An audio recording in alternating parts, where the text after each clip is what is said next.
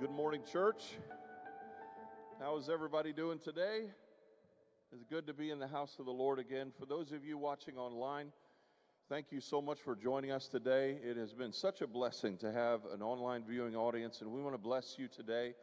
And we want you to be released, not only to join us, but whatever God asks you to do in the privacy of your home, or if you're driving down the road in your vehicle, engage. Amen. It is good to be in the house of the Lord and to learn. Everybody that is out there, come on in and be seated. I want to talk to you just a little bit. Amen. This weekend on Friday and Saturday, our leadership team had the opportunity to go away for a leadership retreat for 2 days and just to hear from the Lord for vision and direction. I tell you what, we are excited to say that in the month of January, when I get back from Florida, we have a new banner vision that we are going to unveil to you, 2021, and we also made some changes to this banner that we're very excited about. Bruce, you would be excited to know this, that I brought in a special speaker, and he wanted to stay, but he had some commitments at home. Pat and Valerie Overholt. I brought them in from North Carolina, and they were here all day. Well, they got here Friday evening, had dinner with us, and then he spoke to our team yesterday and just imparted. And oh man, you talk about just some kingdom flowing in our midst. It was really good, really good. He taught us so many things, and we just had a wonderful time. So, church, this morning, I want us to take a little bit of time to position our hearts to receive. And I want to encourage us, and just like Pat encouraged us yesterday, listen to me, okay? Church, I want you to listen to me just a little bit. Pat really encouraged us yesterday. He said worship has to do with understanding who you are. Not as much to do with the music, not as much to do with the style of music, not as much to do with anything like that, but it has everything to do with understanding who you are and whose you are. That's what he told us yesterday. He taught us that. It's who you are and whose you are. And so when you worship, it comes from that place, not from a place of, oh, I like this song or I don't like this song. It's engaging with your heart. Amen. So I invite you to stand and let's pray. You see, we have quite a few people out of town from the worship team. But they're off having a good time, and so we bless them. I don't think anybody is camping, so that's good. Man, we are going to have to get away from that culture. Raymond, we have to get away from that camping culture thing. It's detrimental. It takes people away for the weekend. It's not good. It's just not good. I just have a hard time coming into agreement with that. But anyway, let's pray. And let's position our hearts to receive. Just ask you to bow your heads, close your eyes if you would, please. God, this morning, we thank you so much for who you are. We thank you that you are the King of Kings and Lord of Lords. God, that statement means so much more to me as I understand kingdom better. You are King of Kings, and you've called us to be kings. You've called us to be priests. And God, you are Lord. Jesus, you are Lord. You own everything. You're in control of everything.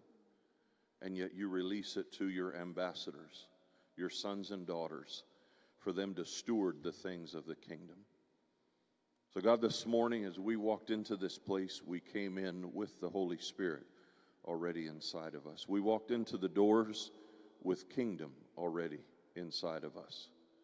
We walked into this place not needing something to appear, but we brought it with us because we are filled with the kingdom.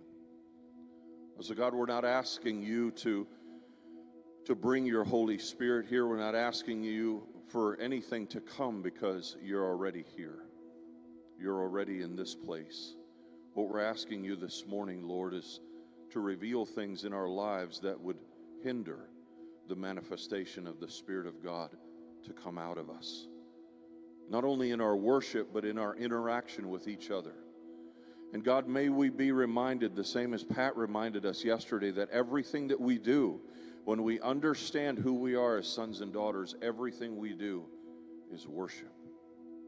All of our actions, when we go to work, when we go to the marketplace, when we come to church, when we're in our life groups, no matter what we do, if we're giving announcements, no matter what we do, we're worshiping. If we're giving of our tithe, if we're giving of our offerings, we're worshiping. When we talk to each other in the house of God, we're worshiping. God, if we could have that mentality, and if that would become a part of our character, and we would understand that that's who we are, God, I believe that our environment would begin to change and shift as we walk in dominion and authority.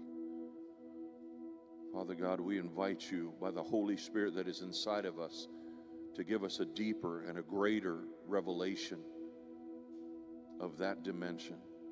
God, we've been tested, we've been tried, and that's only to prepare us for what is ahead. It has purpose. Every test we go through, every trial we go through shapes us, teaches us how to rejoice in great tribulation, and your word increases our faith. God, may worship come out of this place today.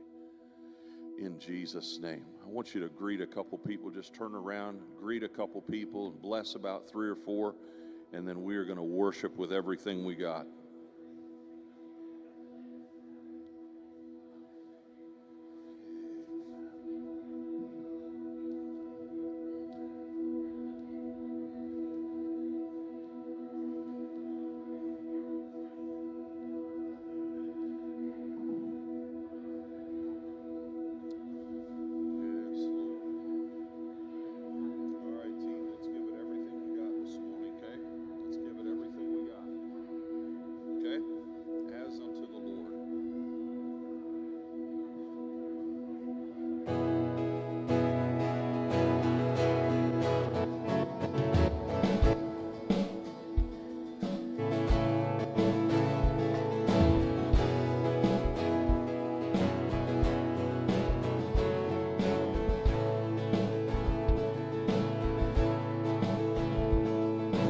Coming on the clouds, kings and kingdoms will bow down. Come on, that's dominion right there. And every chain will break as broken hearts declare his praise. For who can stop the Lord Almighty? Sing it, church. Our God is a lion, the Lion of Judah. He's roaring with power and fighting our battles. Every knee will bow before him. Our God is the Lamb that was slain for the sins of the world. His blood breaks the chains, and every knee will bow before the Lion and the Lamb. Oh, every knee will bow before him.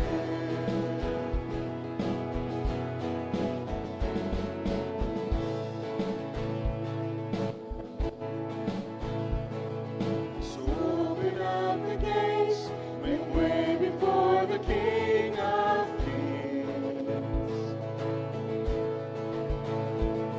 Our God who comes to save is here to set the captives free. For who can stop the Lord Almighty? Our God is the Lion of Judah. He's roaring with power and fighting our battles.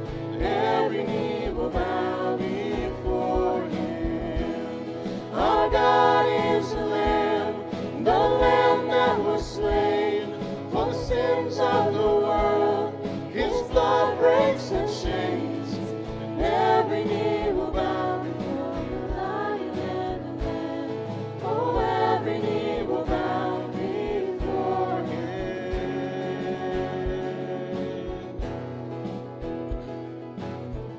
Sing this bridge 4 times, and let's declare it as truth. Who can stop the Lord Almighty? Come on. Who can stop the Lord Almighty? Lord Almighty? Who can stop the Lord Almighty?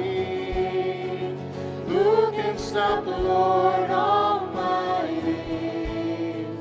Who can stop the Lord Almighty? One more time. Who can stop the Lord Almighty? Who can stop the Lord?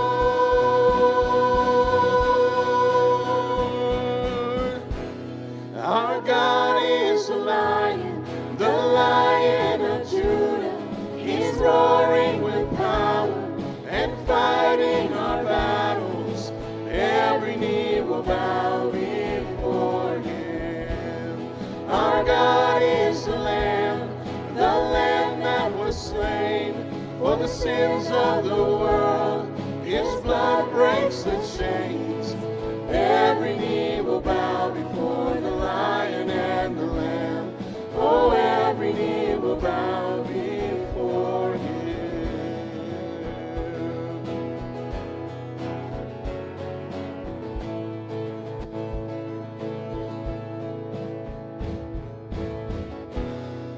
Amen. We need to give the Lord a hand. Amen. Amen.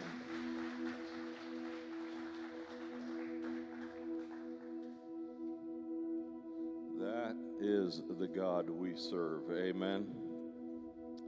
He is fighting our battles. It's a done deal. Amen. Do you believe that? It is a finished work.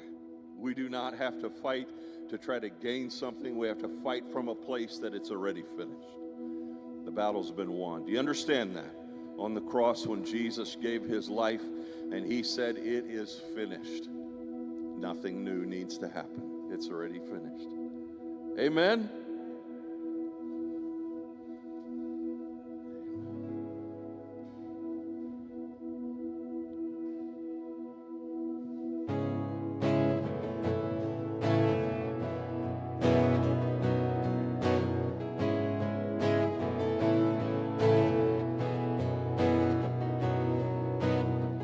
I won't forget the wonder of how you brought deliverance, the exodus of my heart. You found me, you freed me, held back the waters for my release. Oh, Yahweh, you're the God who fights for me, Lord of every victory. Hallelujah, hallelujah. You have torn apart the sea. You have led me through the deep. Hallelujah, hallelujah.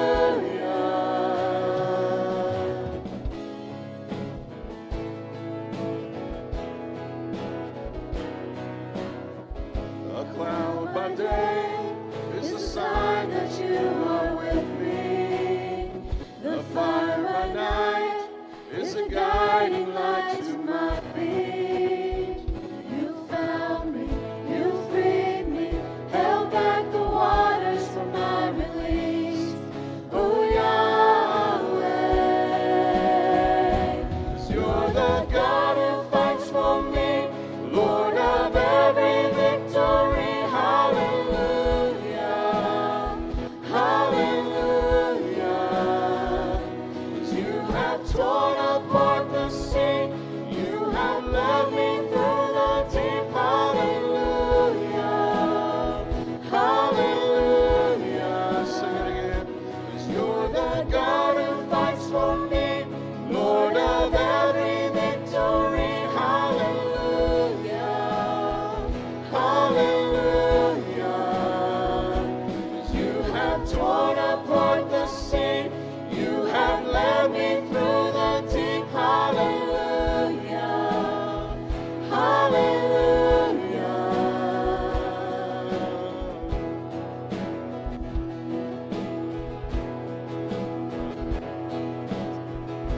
All right, here we go.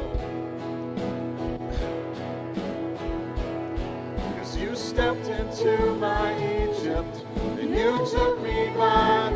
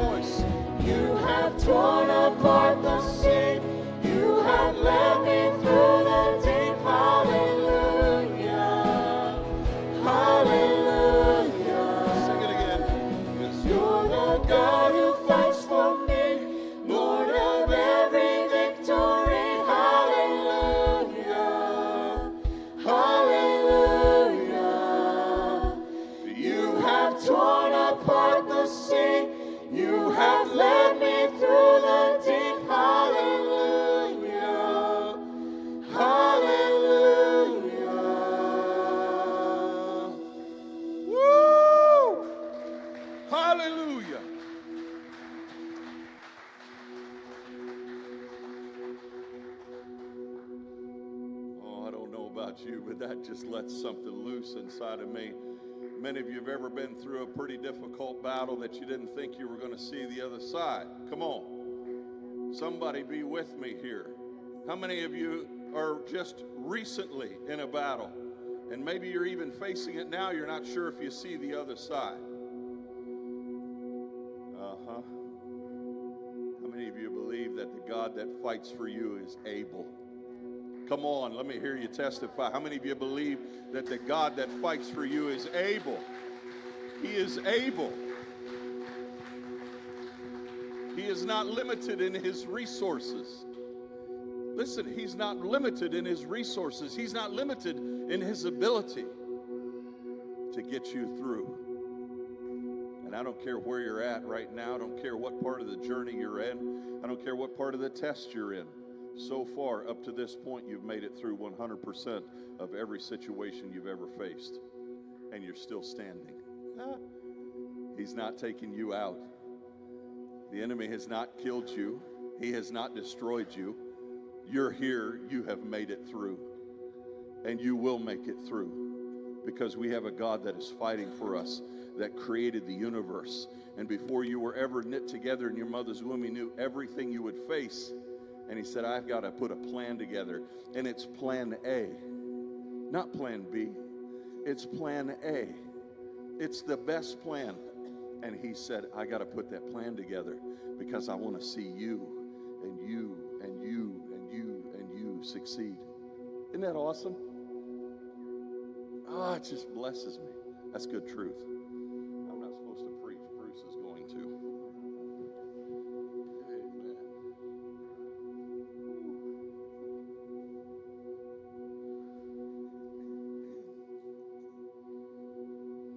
For those of you that raised your hands and said you're in the middle, or you're at the beginning, or you're towards the end of a battle right now, and it's tough.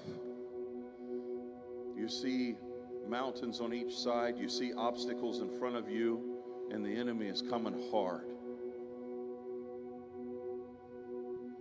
I want you to know that not only does God fight for you, but he sends the hosts of heaven, because he's the Lord of hosts and he's with us. As we sing this song, I want you to look with your spiritual eyes, and I want you to imagine what it must look like around this place with the hosts of heaven, with the angels joining us in worship and singing. What must that look like? Lord, open our eyes to see that you are fighting for us and your angels are fighting for us.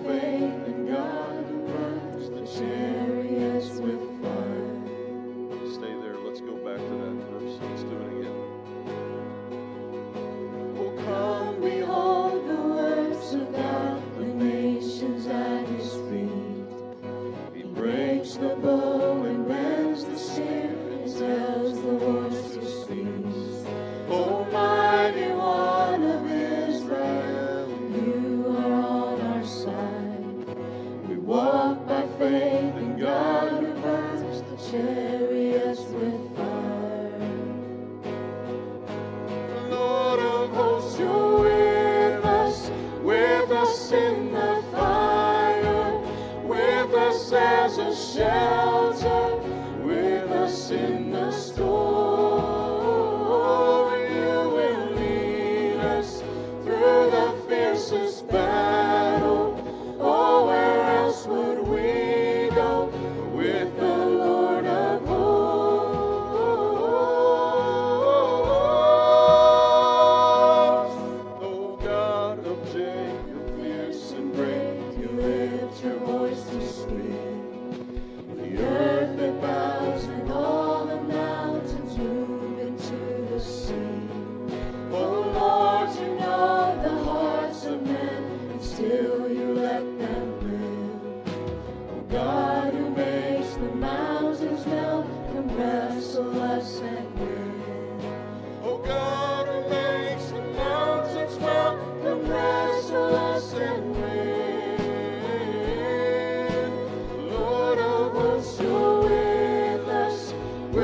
us in the fire, with us as a shelter, with us in the storm. You will lead us through the fiercest battle. Oh, where else would we go with the Lord of hosts?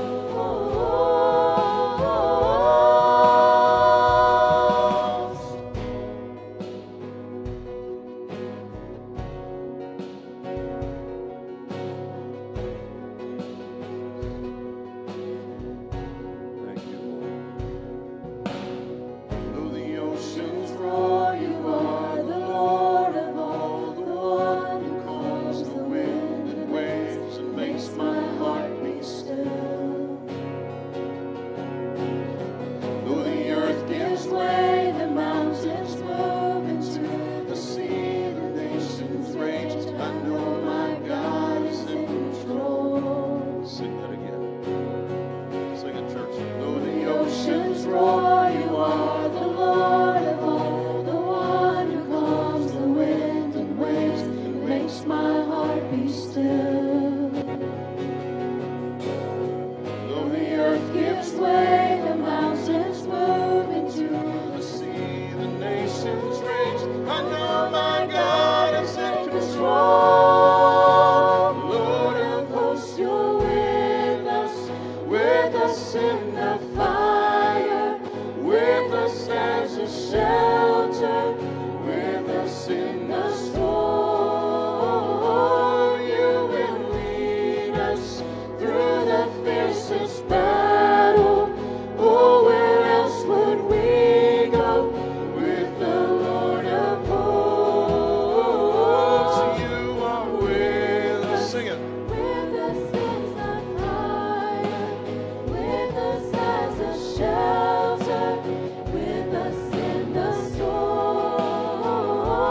You will lead us through the fiercest battle. Oh, where else would we go with the Lord Let's sing it of one more time. hosts? You are with us in the fire, with us as a shelter, with us in the storm. You will lead us through the fiercest battles. Oh, where else would we go with the Lord of hosts?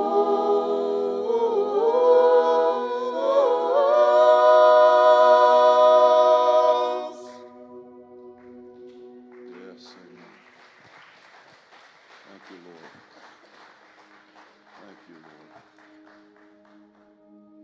Thank you, Lord. Father, for those who are in the midst of the battle, don't see the way out, open their eyes, Lord. Open their eyes to see that they're sons and daughters of the King. If they have accepted Jesus Christ as their personal Lord and Savior, they are sons and daughters, and there's no way that they will fail. There is no way that they will fail unless they turn from their identity. God, teach us. Teach us to understand that we're sons and daughters. Teach us to understand what is in our inheritance. Every weapon that we need has been given to us, and it talks about it in the Word of God. Put on the whole armor of God, that you may be able to withstand the attacks of the devil. Okay? Do you hear me? Put on the whole armor of God. I'm just going to speak a word. This is a word. I'm not going to single anyone out or the person out, because I don't want to single them out in front of everyone, but this is a word from the Lord for someone in here this morning. The longing, the deep, deep longing in your heart, and the unanswered questions, and the deep longing to be loved and to be held and to know that God loves you and that He approves of you. I want you to know that all of those things that you cry out in your room by yourself, all alone, all alone, all alone. And as I say all alone, you feel the loneliness. You feel what that has felt like to a depth that you could not be able to explain with words. You have felt so alone. But I want you to know that you're not alone. I want you to know that the God of heaven says, I will never leave you. I will not abandon you. So I want you to know you're not abandoned. I want you to know that you're not an orphan. I want you to know that He is a Father. Father God, Daddy is a Father. Abba Father is a Father to those who need a Father. He is a Father to those who need a mother. To those who feel like there is something missing, something lacking in your life, He is that, because He said, I am. So in your situation right now, and I could name it, but I don't want to, but in the things that you want, in the things that you are crying out to God for, I want you to hear the Father say, I am what you need. And I want it to bring a wholeness and a fulfillment into your spirit, soul, and body, that it would quench the thirst and the longing, and that you would not turn to anything else, that you would not turn to the right or the left. You would not turn to external things or worldly things or sensual things, but that you would continue to look to God, Father God, for your fulfillment. I speak blessing over you. You are valued. You are loved. And I believe you even know who you are and that I'm talking to you. I want you to know that I honor you today. I honor you today as a child of God, one who has been created in His image. And I call forth that image of the Heavenly Father out of you. I call that forth out of you in Jesus' name. And I pray His mercy would be lavished on you, and His grace, you would experience it in a way that is abundant. Amen.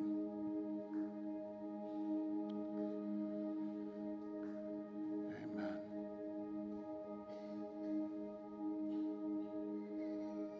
Thank you, Lord.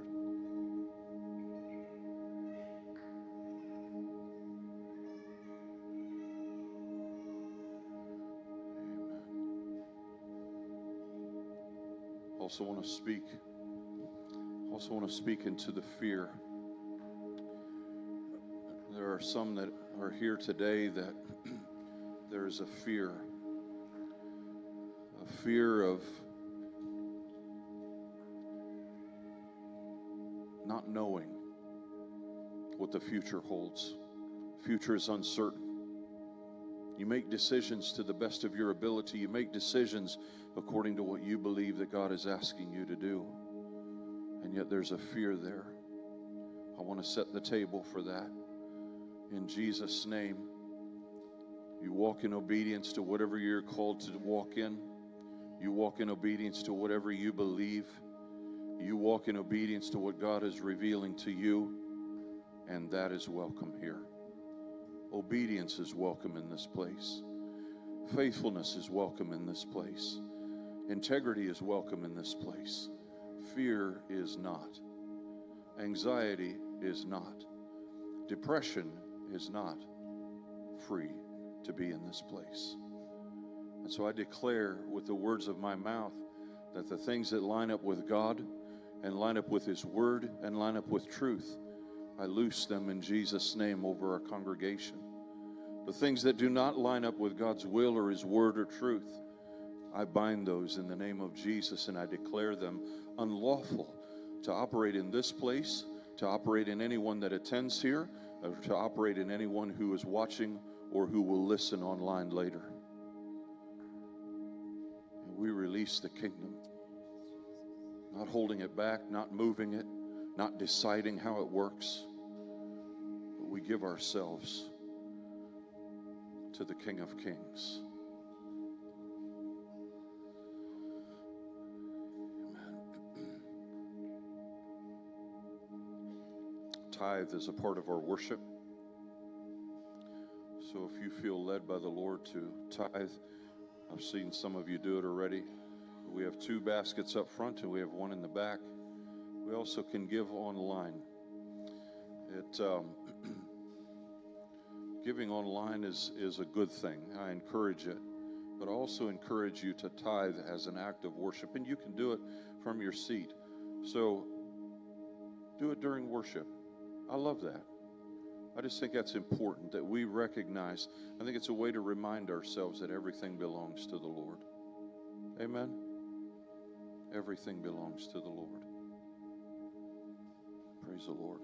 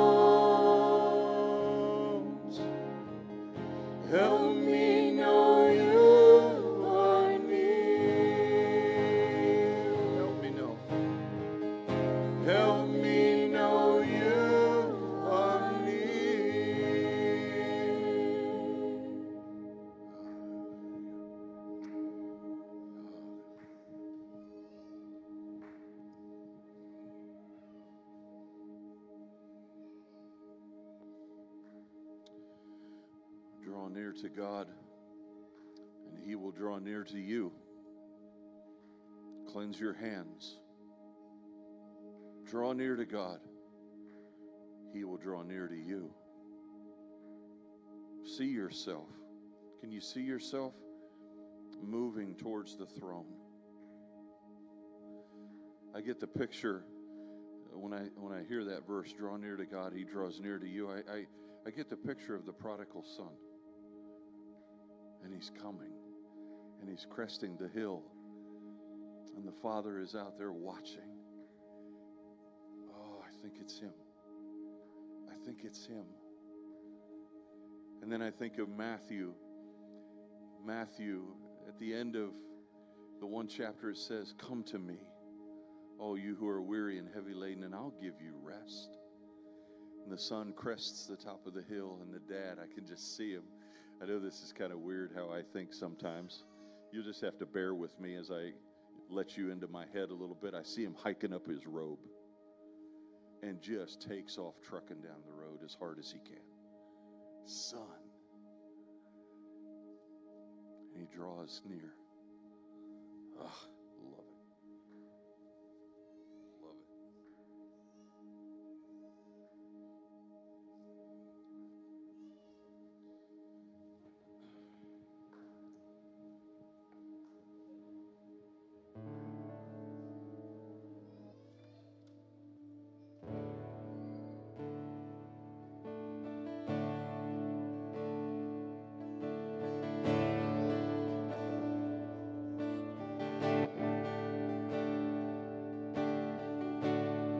When the music fades and all is stripped away, and I simply come,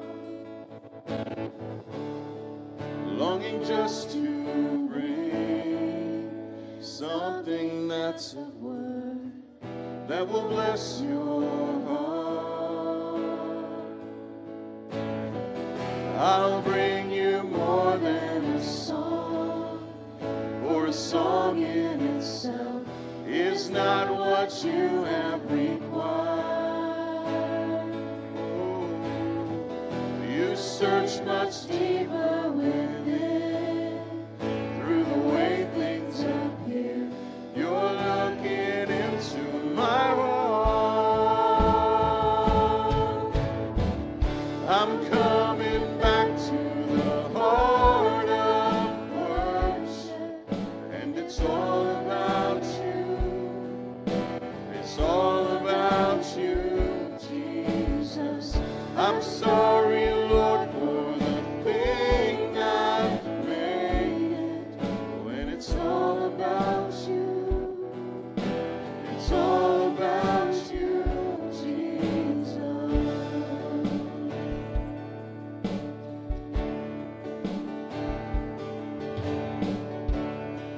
The King of endless worth, no one could express how much you deserve.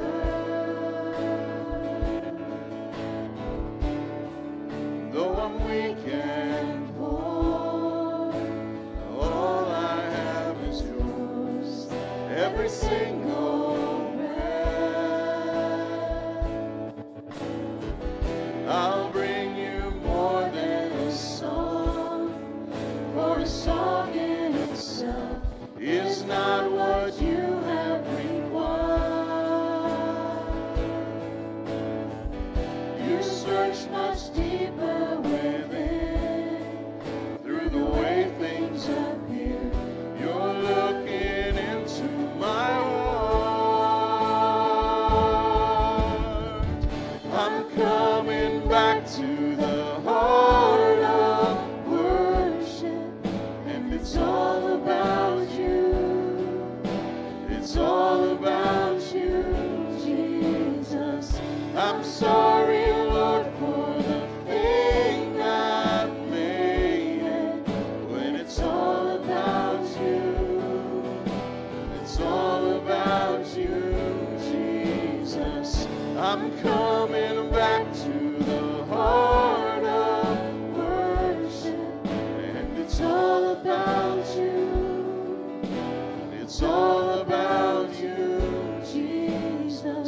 I'm sorry, Lord, for the thing I've made.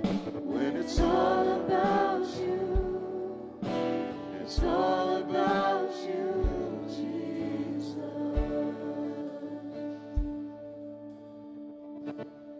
Yes, it is.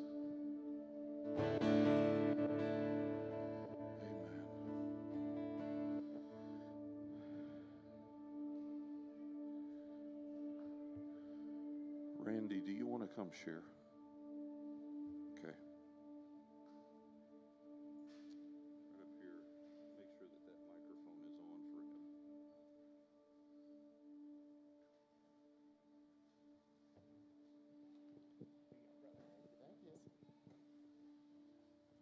Good morning, Bethesda. Good morning. So, Leroy, you had shared this morning already about how fear should not be a part of this service. And I'd like to share a story about overcoming fear this morning that's very, very real to us. So last week you had shared from Hebrews 10. Let us consider one another in order to stir up love and good works, not forsaking the assembling of ourselves together. It is a manner of some, but exhorting one another, and so much the more as you see the day approaching. You shared the scripture and you commented there was the work of the enemy. The enemy trying to keep us staying at home from church. And that really convicted myself, and I think convicted you as well, Cheryl, that we needed to stand up front here this morning because we were watching at home from church. And we had also made the decision that we probably would have to for the foreseeable future. And why is that?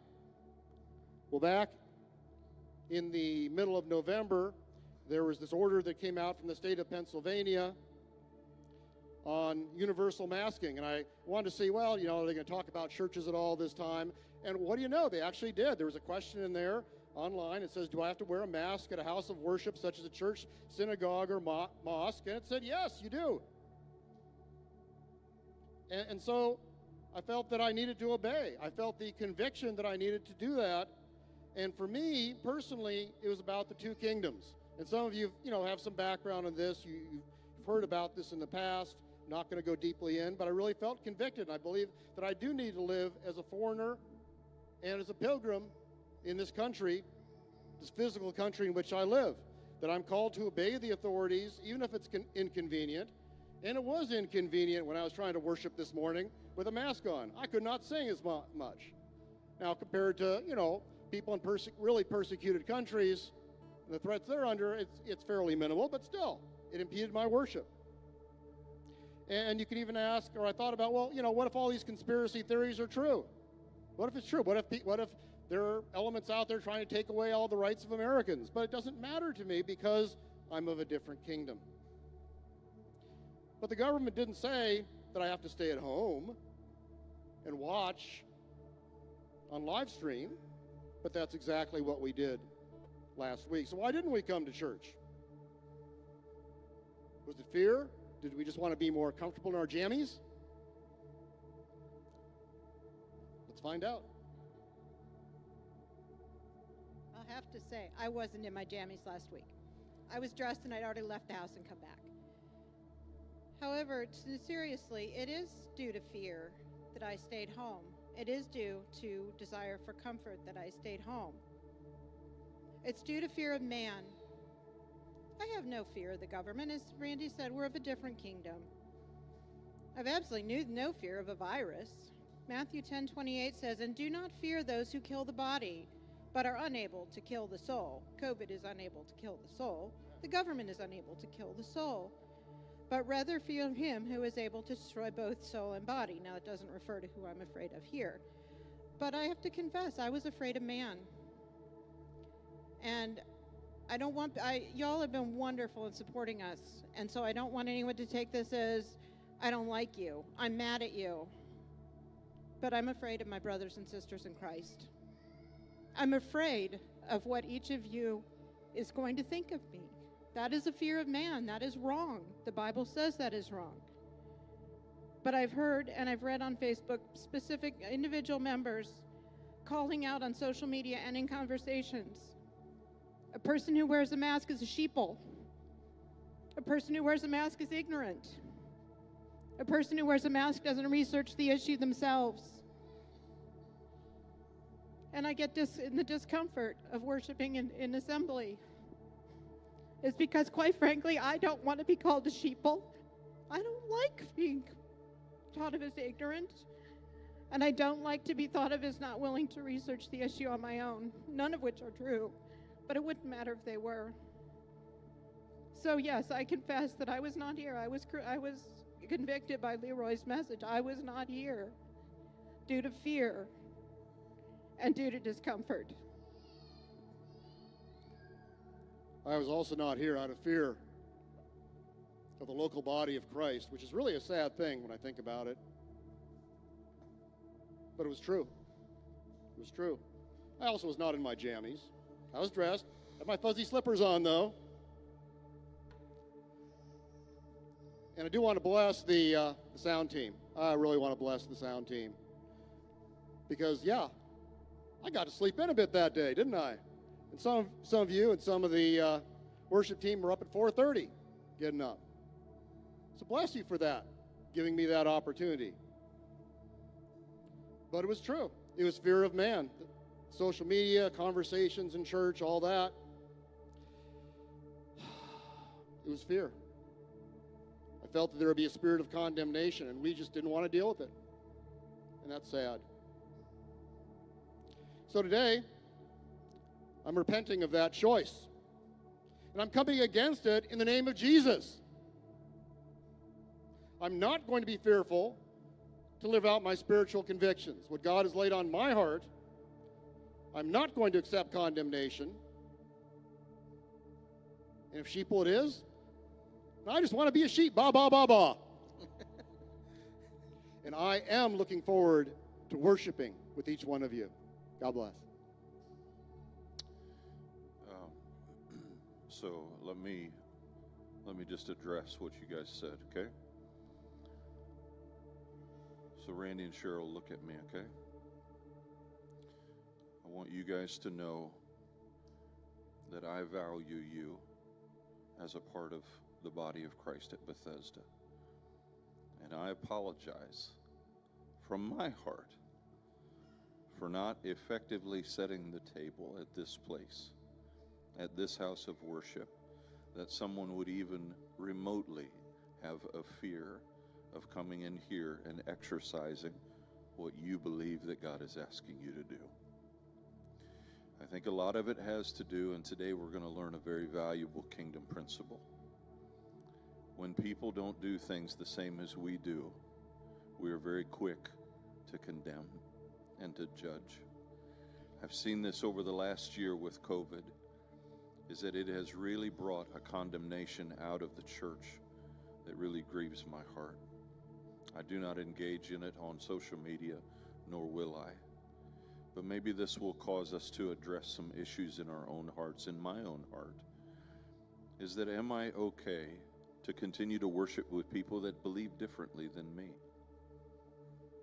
That is the question. Do I still see people as brother and sister when they choose to exercise things differently than I do? Listen, this is so far beyond mask. It is so far beyond COVID. It is conditions in our heart that are very prejudiced. And so I want to thank you guys for sharing. And church, I want to take ownership for my part, regardless of where you're at, regardless of where I'm at on any issue or any mandate or anything that the government has brought out. Do we still see each other as brothers and sisters in Christ? And do we still love each other unconditionally? So church, I'm going to ask for a response from you.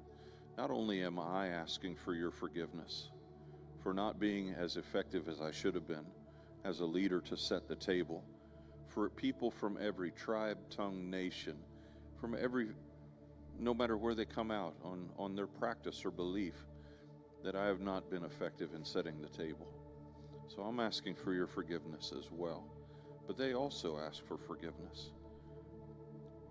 So would you be willing to show that, if you can, from your heart? just by standing to your feet, to let them know that, you know what, I stand with you as a brother and a sister in Christ. I love you no matter what you choose to practice, no matter what you choose to believe. I stand with you and I love you. And would you also forgive me, church, for not being the shepherd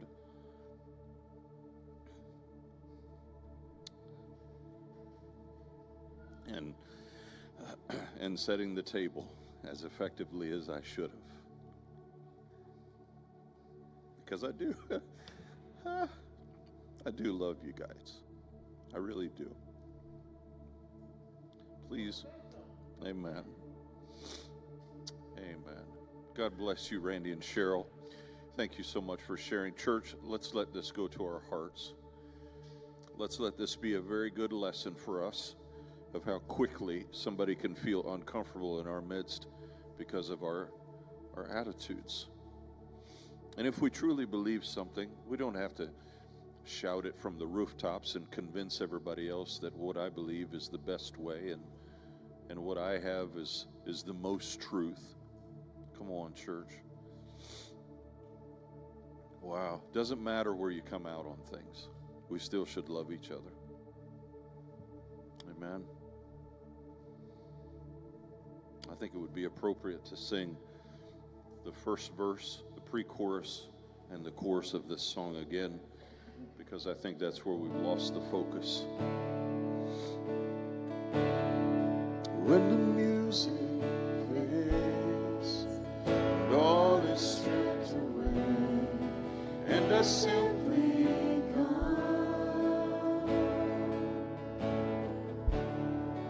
longing just to bring something that's of worth that will bless your heart.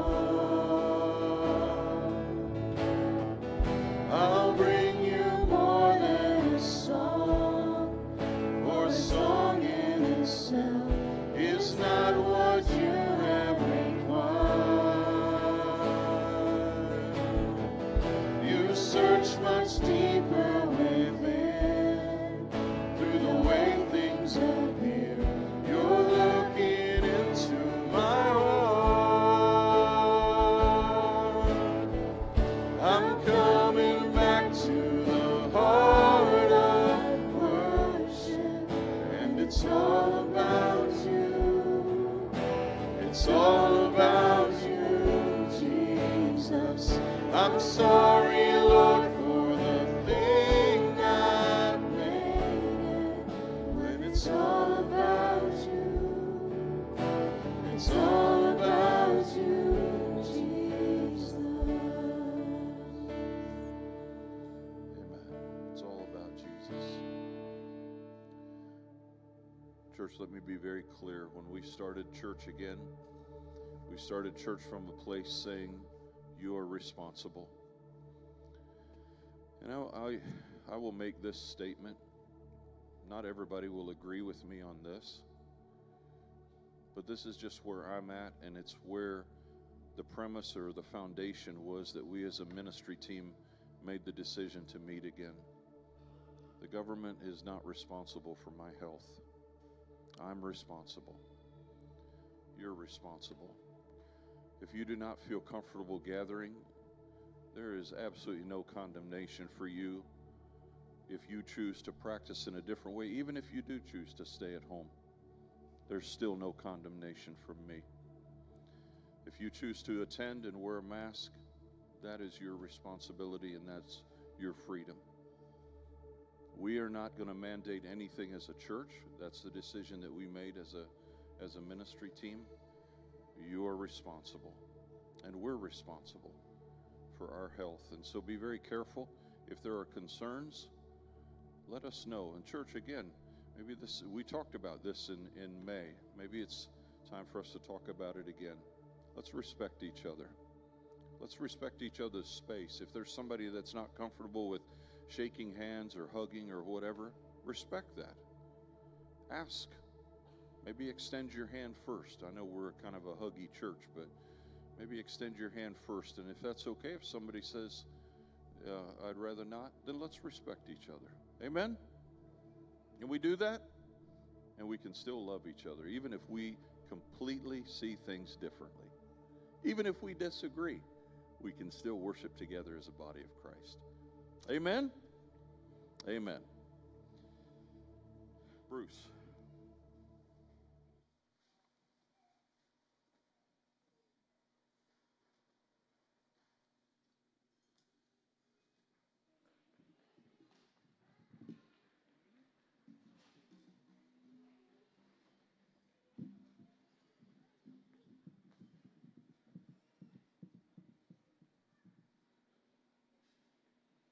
I'm used to in between announcements and all that kind of stuff.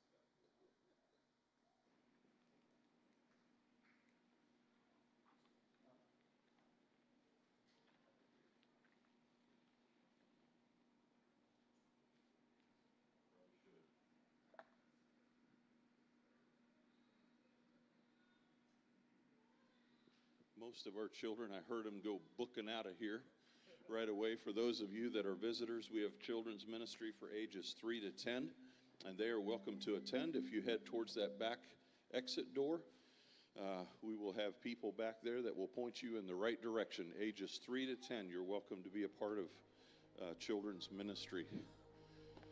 Renewing the mind at Jenga. I don't know about you, Bruce. You pull out all kinds of things. Brother, we welcome you. Well, thank you. Brother, you are a part of the family of Bethesda. You've been here, it's normally after one time, then you're considered family. Oh, okay. Yeah, cool. so now you've been here multiple times. You did a live broadcast with That's us as right. well. So you're basically a part of our church. Well, that's cool. And, Yeah. And your group had come to the vertical and the Yeah. leadership thing, and so Yeah, amen. So it's good to know so many people. You're like there. a father to us. Isn't that something? Oh, Yeah. I'm humbled. It's the gray hair. Yeah. Amen, It's brother. more It's than so gray. good. It's white. It's white. You have white hair like my father-in-law does. Isn't My that wife something? loves Yeah. that. I don't think I'm going to get there, honey. I'm not going to look like Bruce. It's just going to be off. But that's okay. Brother, it's so good to have you here. I want to release you, and we need the Word of God. All right. Amen? Hey, Let me cool. pray with you. All right. Thank you, sir. Father, in Jesus' name, I thank you so much for Bruce and Ruthie and for bringing them into our midst. And God, we release them this morning to share with us whatever you have laid on their hearts. God, we need the Word. It's obvious in this season. We need the Word, and we need it written and engraved on our hearts. God, today it is a joy to release Bruce to preach the good news of the gospel, the good news that Jesus Christ came and the kingdom. God, let it be manifest in this place today. In Jesus' name, amen. Amen. Thank you, sir. If I can get a couple preliminaries out of the way really quick. If there's anybody here called an usher. Oh, well, thought I had some.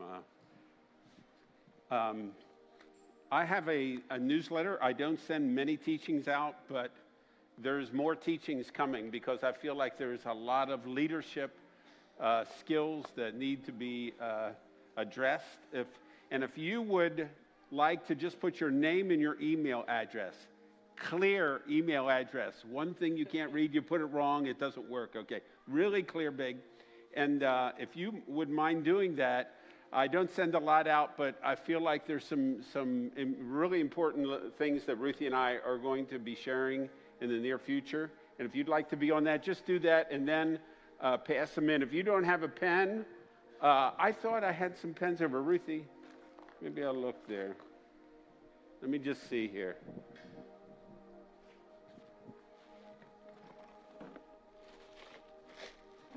Oh, yeah, here's some pencils. If you don't have any, I want them back, or I charge you $49.95 for each pencil.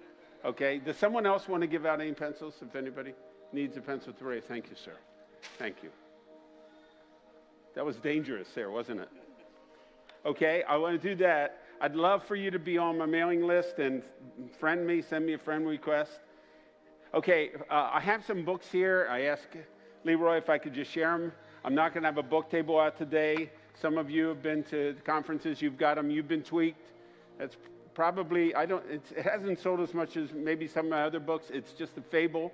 but I've probably gotten a lot of response. It's on your identity and the battle for your God identity. It's just a fun story, good for teenagers, whatever. Kingdom Culture is a leadership book. It's well, actually, it's I say from marriage to business and everything in between. It's how to create a culture that births great teams. And from a kingdom culture at church, we always say, whenever we have a problem at the church where I go, we always say, how can we handle this according to a kingdom culture? What are the principles? To Kill a Lion, many of you have seen that. To Kill a Lion is transforming your life through sexual freedom. It goes to the root of sexual addiction. This one here just came out recently, and it's called Come Alive to Her Heart. A challenge for married men on emotional connecting. I don't know why I brought it here. I was thinking, why did I bring it here? Because no men here have any problem emotionally connecting with their wives. But I thought maybe they would know someone that had. Yes, that's right. Come Alive to Her Heart. You can get these all on Amazon. Christmas is coming up. God, do you play? It's a storybook for children. It's a poem on how God is with you at all time. Eros and Agape, it's probably our most foundational message. The difference between the spiritual nature of of agape, and the counterfeit that's even alive in the church today. It's a self-centered love, which is not agape. And this is our miracle journal, a collection of the amazing things God has done for Ruthie and I and our family throughout the years. We have many, many miracle journals. We decided to put them in a book for our kids to pass along. And then we thought it would inspire other families to have, to just believe God. Believe God, okay? So that's out of the way. Now, I'm going to get into this because I want to share with you an introduction to what I believe is a lot. Okay, it's an introduction, and the reason I say that is because I'm teaching this so you can build on it. Okay, I'm not giving you a fish. I'm probably just giving you some skills for fishing. Okay, and when I say it's renewing the mind and Jenga, I'm going to start out with Romans 12, 1 and 2. I beseech you, therefore, brethren, by the mercies of God, that you present your bodies a living sacrifice, holy, acceptable unto God, which is your reasonable service. And now listen to this, be not conformed to the world, but be transformed by what? By the renewing of your mind, that you may prove what is that good and acceptable and perfect will of God. There's some things here. How do we become conformed to the world? We become conformed to the world when we are agreeing with the belief system of the world. But what God wants, and I believe that our initial discipleship has everything to do with the renewing of your mind. The transformation that you're going to experience in your life, in your walk with God, is going to come through the renewing of your mind. Now, that word, renewing, in the Greek language is in the present tense, means it's a continual process. Now, for some of you, if you've been to Take Back Your Life, or you've been to any of my seminars, or some of today you may have heard before. And as soon as Leroy asked me if I would speak here today, I felt immediately that this was what I was supposed to teach. And I thought, yeah, but they've heard it before. Some of them have been, it might be review. And I felt like God gave me a different dimension. And so what I'm saying is, I feel like what I'm sharing today is for you. The renewing of the mind is very important. It starts with a decision. Ephesians 4:22. It says that you put off the old man, which is corrupt according to deceitful lusts. And then 2 verses later, it says you put on the new man, or the new self, which after God is created in righteousness and true holiness. those words in the original language, in the Greek, are in the aorist tense. That means it's a once-for-all act. It's a once-for-all decision that you put off in your mind. You say, I am choosing to put off the world, the flesh, the devil, the old man, everything that's associated with that. Not a continual. And putting on the new man is a once and done decision. Putting on the new man. But in between, it says, and be renewed in the spirit of your mind. That is not in the aorist tense. That is in the present tense. And so I can translate it this way. By a once-for-all act, put off the old man and be continually, all the time, being renewed in the spirit of your mind and put on the new man. Now, why is that in between? Because the journey from the old self to the new self starts with a decision, but it is our mind being renewed in the process. Paul said in Galatians chapter 4, he says, I am in labor until Christ is formed in you.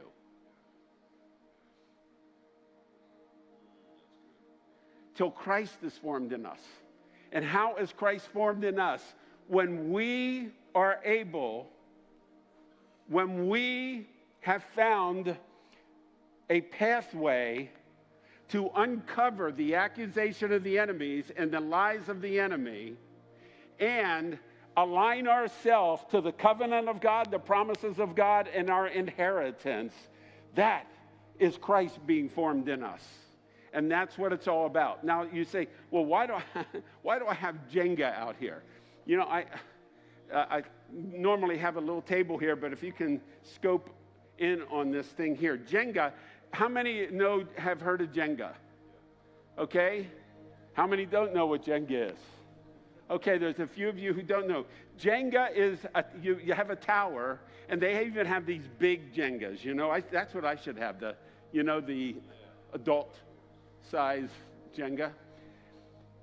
And what happens, what you do is you start in the second layer and you start pushing out. Now, you're only allowed to use one hand, but for preaching purposes, I'm going to use two.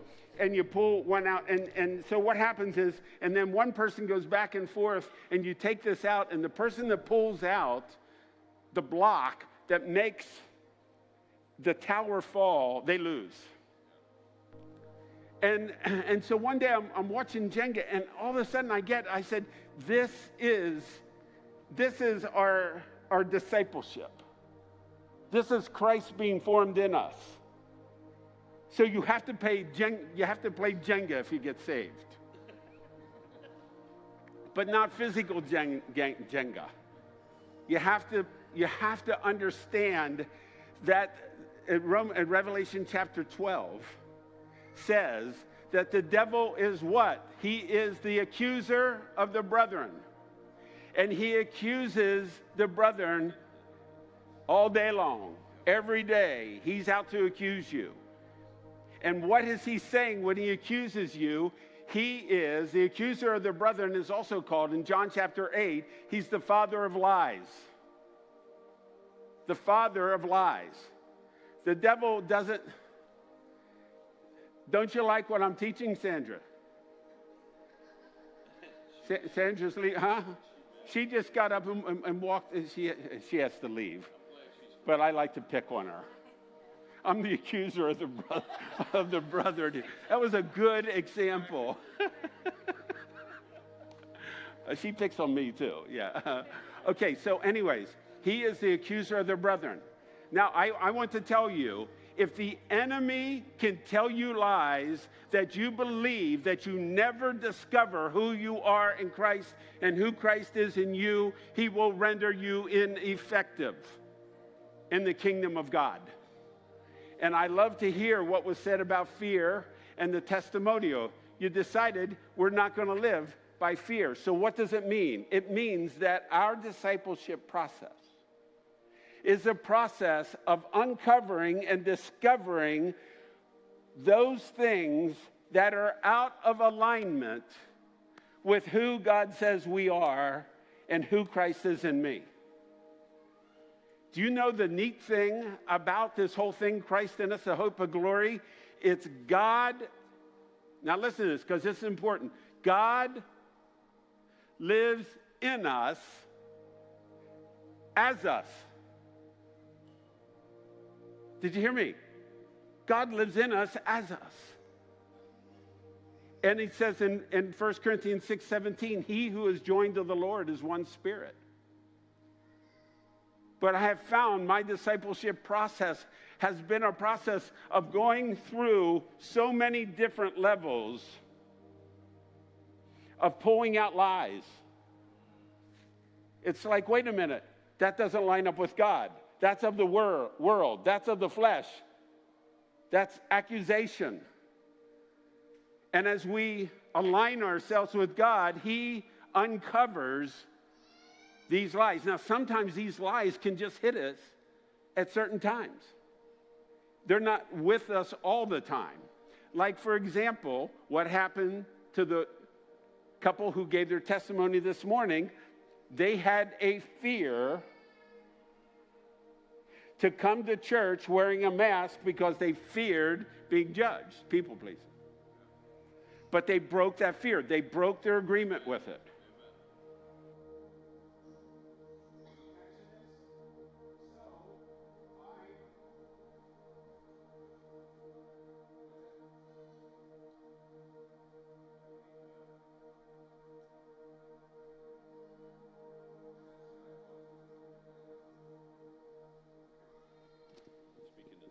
I don't use this kind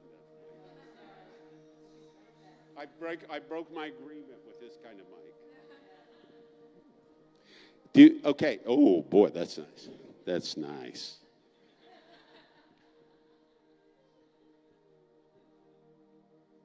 No, I forget where I was. Where was I? Huh? Oh yes, yes. Okay, so I get a bill for a transmission that went out of my car, and it's like twice what oh, thank you. It's like twice what I thought it would be. And I'm laying on the living room floor in the fetal position, saying, "Ah!" Thank you. Oh yeah. I was just getting used to that, bro. And I'm laying on the floor, and Ruthie comes up to me, and she says, God is not big enough to take care of that bill. Thank you, wife. Submit. And it's like, she does this to me all the time. Not as mean, but it happened. It happened when we were coming home from a conference in Dover. What, 2 days ago? 3 days ago? Yeah, Thursday. It came home, and I have a pride about not losing my way. I am a good navigator. Awesome navigator. All men are. No, I know some that aren't. And twice or 3 times. Okay, I said twice, she said 3 times. We'll take her 3 times. I couldn't figure out where I was. And one time, there were 2 highways going this way, and I just pulled right in the middle. And I pulled off and went the wrong way. And I am so frustrated. I am like losing my mind over this. And beating myself up. And she says, calm down. God may have a plan. God may have a plan. So we pulled up to the next place, and the GPS is taking us all around. And I had to stop in the middle of another place. And Ruthie said, go that way. And I went this way. And I beat myself up again. And Ruthie didn't say, I told you so, out loud. But right there, I had to do something. Repent. Repentance isn't coming down to the altar and crying. Honestly, the word metanoia has nothing whatsoever to do with feelings and emotions. It's not bad when you feel sorrowful, godly sorrow. There's no problem with that. But that's not repentance. The repentance is when metanoia means I change my mind. And I like to say it like this: repentance is when you break your agreement with the enemy and you make your agreement with God. And right then, I had to realize I made a mistake, and I could beat myself up and be in shame for what I did. Instead, I repented and I said, God, you may have sent us this way through my mistake to avoid an accident and to get us home, blah, blah, blah. It doesn't matter. I choose to trust you. You coming down to repent? Oh, okay. Oh, yeah. Oh, yeah. I was going to pray for you if you were there, bro.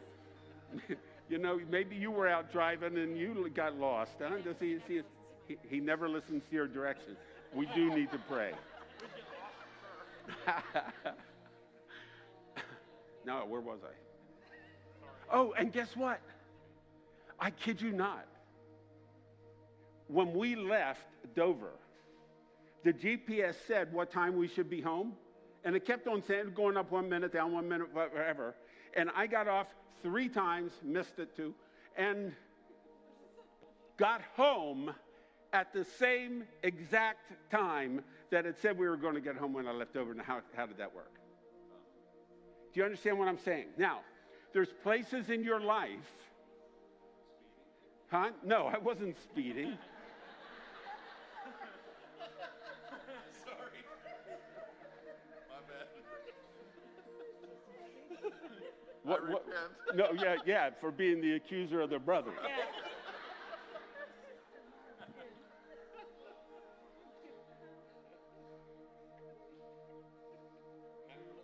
Yeah, now I'm lost again. But let me tell you that there's things in your life, and I've met people, I've worked with addicts and sexual addicted people, and we work with people that are wounded and broken and don't know who God is.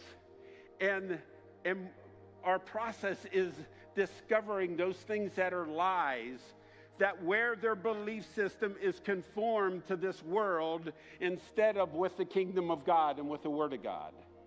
And so, and many times we run into people, and what happens is they start taking these lies out, okay, right? And they said, you know, but I go to the altar and I've repented and I've repented and I've repented, and nothing happens because the tower is still standing. There may be shame in your life.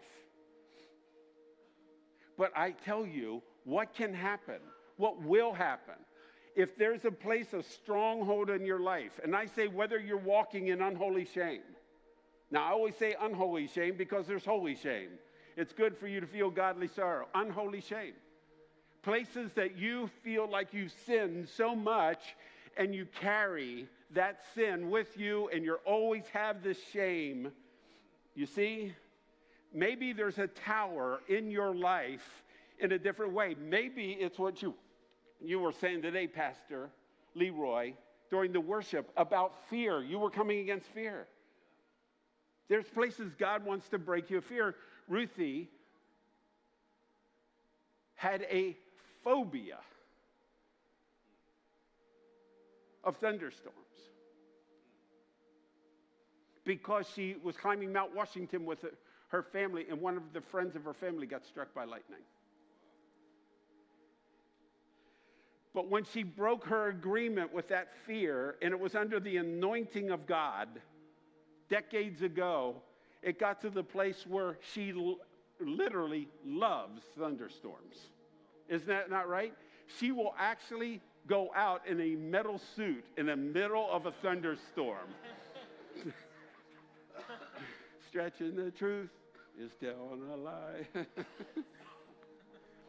But you know what happens is, you say, oh, I've tried and I still suffer with this rejection and everything. But eventually what happens is, and I'm not going to do it right here, but you'll pull out that strategic lie and the whole tower will fall down. And you'll never go back to it because it will have changed your whole belief system. The thing is your pattern for how you're going to believe, is it aligned with who God says we are and who we are in Christ and who Christ is in us? or is it aligned with the world? Now, there's 3 reasons why people don't receive the truth about who they are. Now, I have a little box here, and what I did a couple times, this was just recently, I taught this. I actually taught it to a group of old order Amish down at Twinbrook just a couple months ago. They were old order Amish who are pursuing God, and someone asked me, said, man, they just need discipleship. Will you come in and talk to them? And he set up this meeting, and there were about 45 of us, 40 or 45 of us that were in that room. And at the end, and Amish aren't used to coming forward, like altar calls or anything like that. But I taught on Jenga, and I taught about all the lies that the enemy tells us. And then I had all these Jenga blocks here. I would have them here today, but my saw didn't work. So I'll talk about that later, I was mad about that too. No, and anyways, okay, here's one of the lies. And I had them come up and write their lie down, and then I had a trash bag, and after they wrote the lie down, they threw it in the trash bag. And what they were saying is, I will no longer agree with the accuser of their brethren. I will receive who I am in Christ, that I am a child of God, son or daughter of God, that greater is he that is in me than he that is in the world, that the same Spirit that raised Christ Jesus from the dead dwells in us, that I'm complete in him, that I'm seated in heavenly places in Christ Jesus, and on and on and on, that I have a spiritual mind. I have the mind of Christ. I have put off the old nature. I will align everything in my life with every decision with the promises of God through faith.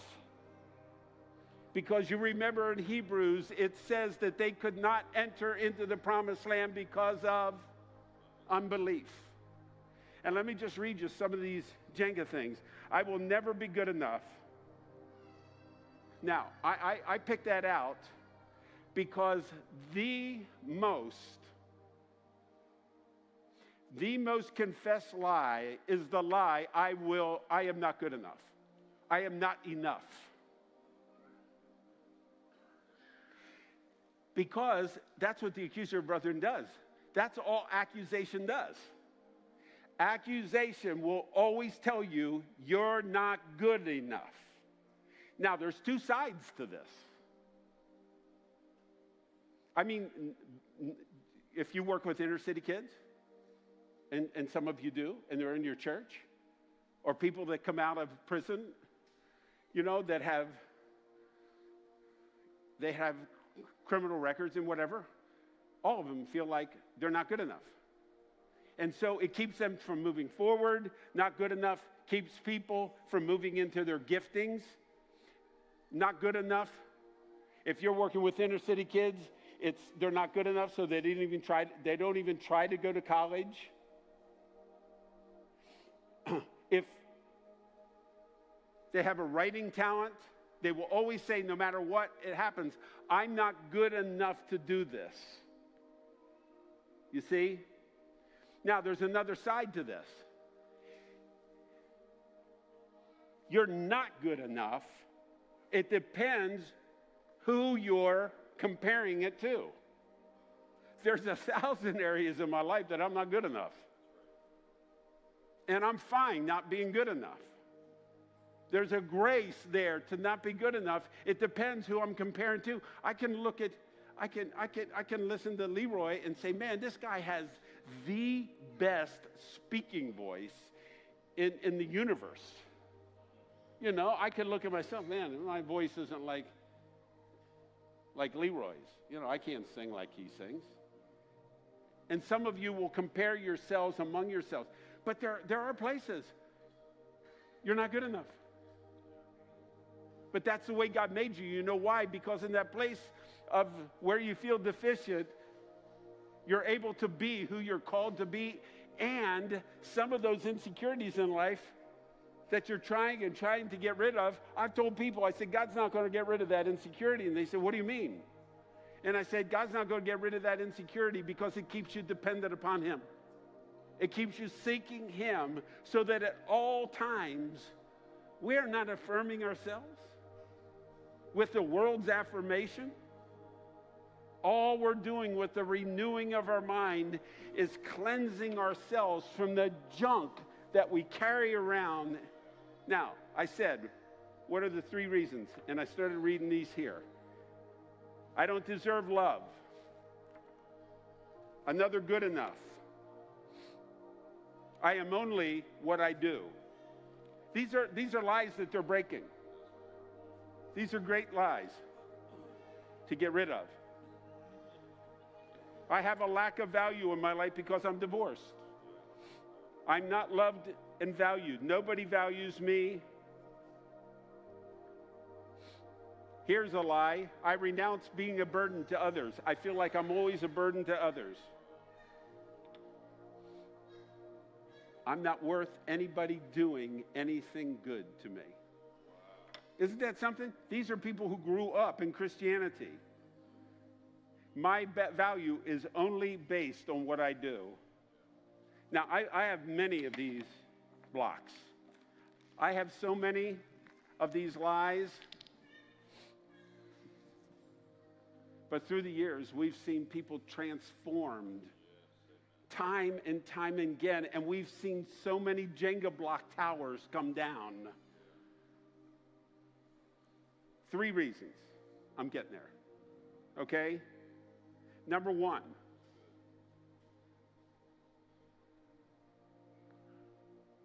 Most often, the people that I'm dealing with in the counseling room, as a pastor, or in my conferences, whatever, will relate to this here. A huge part of Christianity is still teaching people how to reform the old man, the old self. Discipleship programs, self-affirmation programs, whatever, it's all trying to make that old man, that old flesh, righteous. And you can carry all the shame, and you can carry all the rejection that you experienced growing up. You can carry all those fears that you can carry them, and you can read books, and you can go to counseling courses and whatever, and try to make all these things better. You can carry all this junk, but Paul said, who shall deliver me from the body of this death? You know what that meant? That means as a punishment, what the Roman soldiers would do, they'd kill somebody, and then they'd tie that person around your neck, and you had to carry that body of death around to you until it killed you. Who shall deliver me from the body of this death? And you can carry all those things around, but it's honestly trying to fix yourself on the natural is like unscrambling scrambled eggs. Probably not 4 or 5 of you in here could do that. You know, you can't unscramble scrambled eggs. So God had a fix. You know what the fix is? Die. You die to that old person. You see, your rejection, your spirit of rejection, your spirit of shame, all your unholy fears do not reside in the new creature in Christ Jesus, 2 Corinthians 5:17. You're a new creature. You are crucified. Paul said, I am crucified with Christ, nevertheless I live. Yet not I, but Christ lives within me. He lives in me as me. And the life I now live, I live by the faith of the Christ, the Son of God. He's in me. He accepts us in our not enoughness to take us to a better place.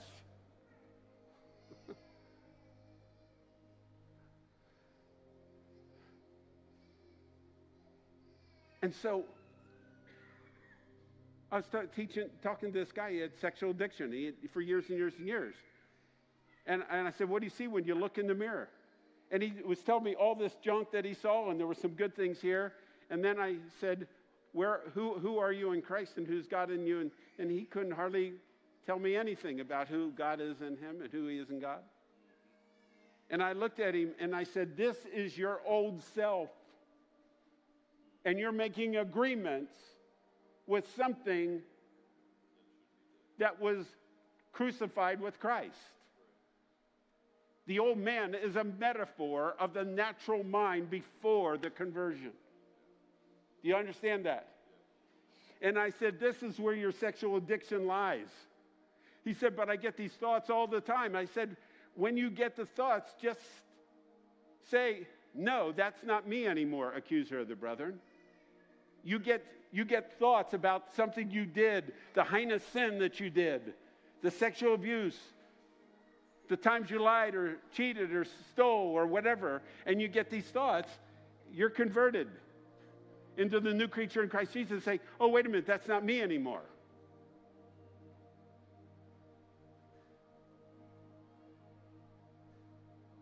That's not me. And so, in my inner healing ministry, I don't have any better words to say. It's discipleship ministry. I used to approach things years ago, and it was more trying to help people get set free from these lies so they could serve God more fully. And I'm not saying that's all wrong. But what I found out is that it's in the reverse. Is when you move forward and you obey God and you commit yourself to God and you repent and you align yourself with him, all these things that you're trying to get deliverance from, they'll go away. Now, there are some places you have to go back to the door point. Some people say, no, you never have to go back in the past. Yes, you do. But I think in contemporary Christianity, we have it in reverse. That's why there's so many books on who you are and whatever, because we think like if people get set free, then they'll be able to serve God more. And I say, no, we move forward. The Bible doesn't give the kind of emphasis the way we give on all this inner healing kinds of stuff.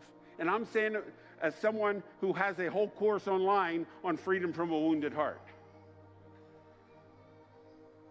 And that leads us to the second one, okay?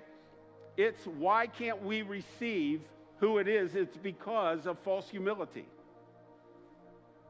Do you want false humility? It's the inability to receive what God says about us. I'm not good enough to be who God says I am. You know why? Because what God says about you is glorious. That doesn't mean, why would God say anything less to his children? He made you glorious. And he doesn't want you to be like anybody else, but he wants you to be all that he has called you to be. And because you're good Anabaptists, you're very careful about affirming yourself. That's good. But where it gets off from humility to unholy humility is when you will not receive the fullness of who God says you are, and you walk around, and that leads us to the third place.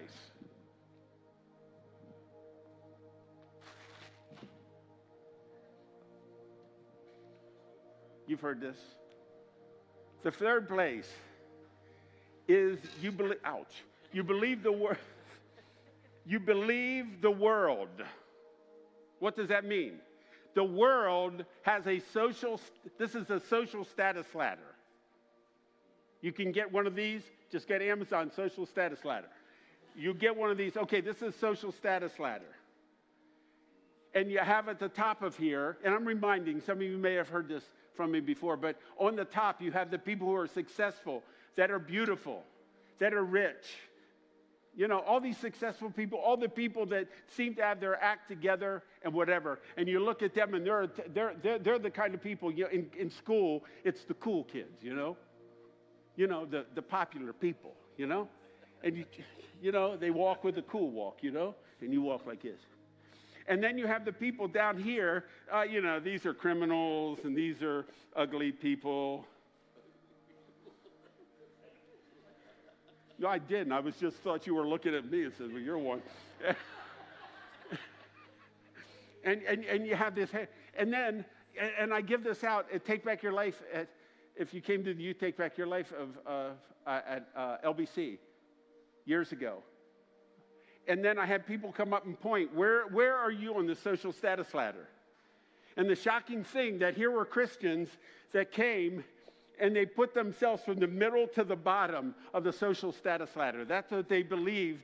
That was their identity. That's how they walked.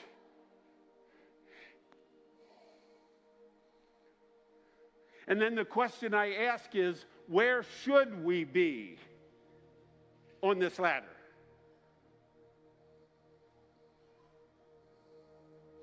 Some of you may know. Where should we be? What's that? Oh, amazing. Rarely does someone answer that the first time. Did you hear this before? Oh, you did. You did, huh? Put your head in there, buddy.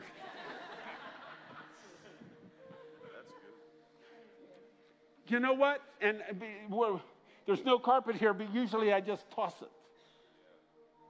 You know why? Because we do not... Point made.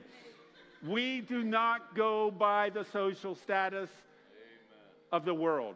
We don't compare ourselves to the world. And we don't walk in a worldly identity. We walk in a God identity. And so I will tell you, when I got this revelation, I was married and had 2 kids. I walked with a spirit of rejection. And when I got this revelation that there was nobody in this world that was better than me. Nobody. Nobody more valuable. There's no partiality with God. It changed my life. It freed me not to be self-focused. And along with that came the realization that there was nobody worse than me, under me. That in everybody, there's an image of God in everybody. And when you can see the image of God in your life and make agreement with it, your life is going to change. Ruthie.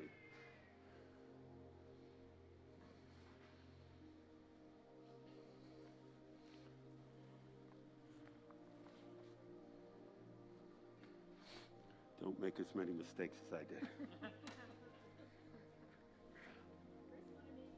Oh, that wasn't even on. Do you mean they didn't even get that joke?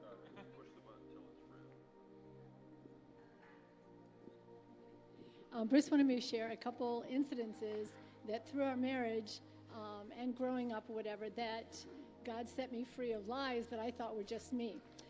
One of the first ones would be when I was really, really young. I know my dad used to hold me on his lap. And so one time I went to crawl up on his lap. I was probably 3 and a half. And when I did, he put his elbow out and said, "No, you're too big."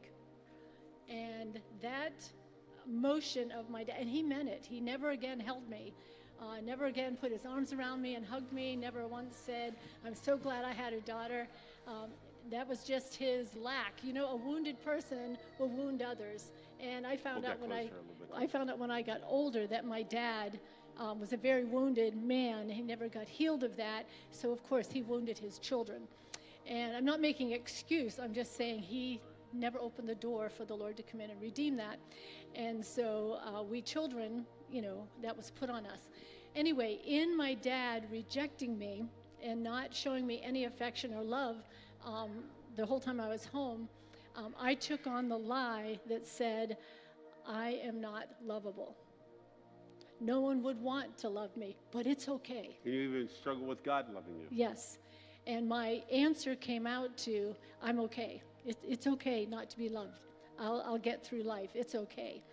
So to the point that lie right there, it's okay, came to the place where no matter what was done around me, what was done to me, I was never sexually abused or anything. I just mean like friends, if they'd say something that I didn't like, or an adult, or from the front of a church, what the preacher said, and I didn't understand. It's okay. It's okay if I don't understand. It's okay if I get hurt.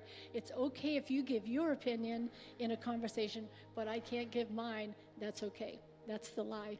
Another one was when in growing up, again, in my father's woundedness, and it wasn't just me. There were 7 children. He did it to all of us. But something my dad did, and I didn't realize again till I was married how off this was. But when we were coming home from church, and we'd all get excited that we're going to Grandma's house in the afternoon after we ate, excuse me, my dad would say, "No, we're not going." So if we were coming home from church in the car and we'd say, "Oh, I can't go anywhere this afternoon. I have so much homework," my dad would say, "We are going and you have to go." That was a constant pattern in my dad's dealing with us, is if he heard we wanted to do something, he wouldn't let us do it. And if he found out we didn't want to do something, he made us do it. So what lie came into my life from that was, shh, don't ever tell what you want. Because if you do, the opposite will be done, or you won't be able to do it. And the third one, I'm trying to think what the... Oh, let's talk about that. Okay. How did that affect me? Oh, yeah. I mean, yes. that's a major point there, That was one of the reasons I didn't understand it until I got married, because when you're single, you can pretty much hide almost anything, because you're not living with someone close who sees everything you do or don't do. So when we got married, this was something that built up, because when you're first married, you do anything to make your sweetheart happy, right? Anything. And that was wrong for me too, because I did not have a voice in our marriage. I became a yes person. I became that woman who is so submissive. That didn't come from me. No, that didn't come from Bruce at all. That came from my inner voice that said, it's okay. If Bruce gets his way, if Bruce wants to do this, if Bruce wants to go here or there, sure, I'll go. Doesn't matter. I'll go. I'll eat what he wants to eat. I'll have friends who he wants to have as friends. If he wants to buy a car and I didn't like it, doesn't matter. It's okay, Bruce. Now, I didn't always say that out loud. Oh, also, if we were going to go out to eat, he'd say, "Where do you want to go?" And I'd say, "Oh, anywhere. Anywhere's fine." So we go to McDonald's, and that was not fine. If you're going out on a date, you do not want to go to McDonald's. Now, this was years and years ago. And he didn't care. It saved us money. He loved the hamburgers. And so why not? Foot massage. Yes.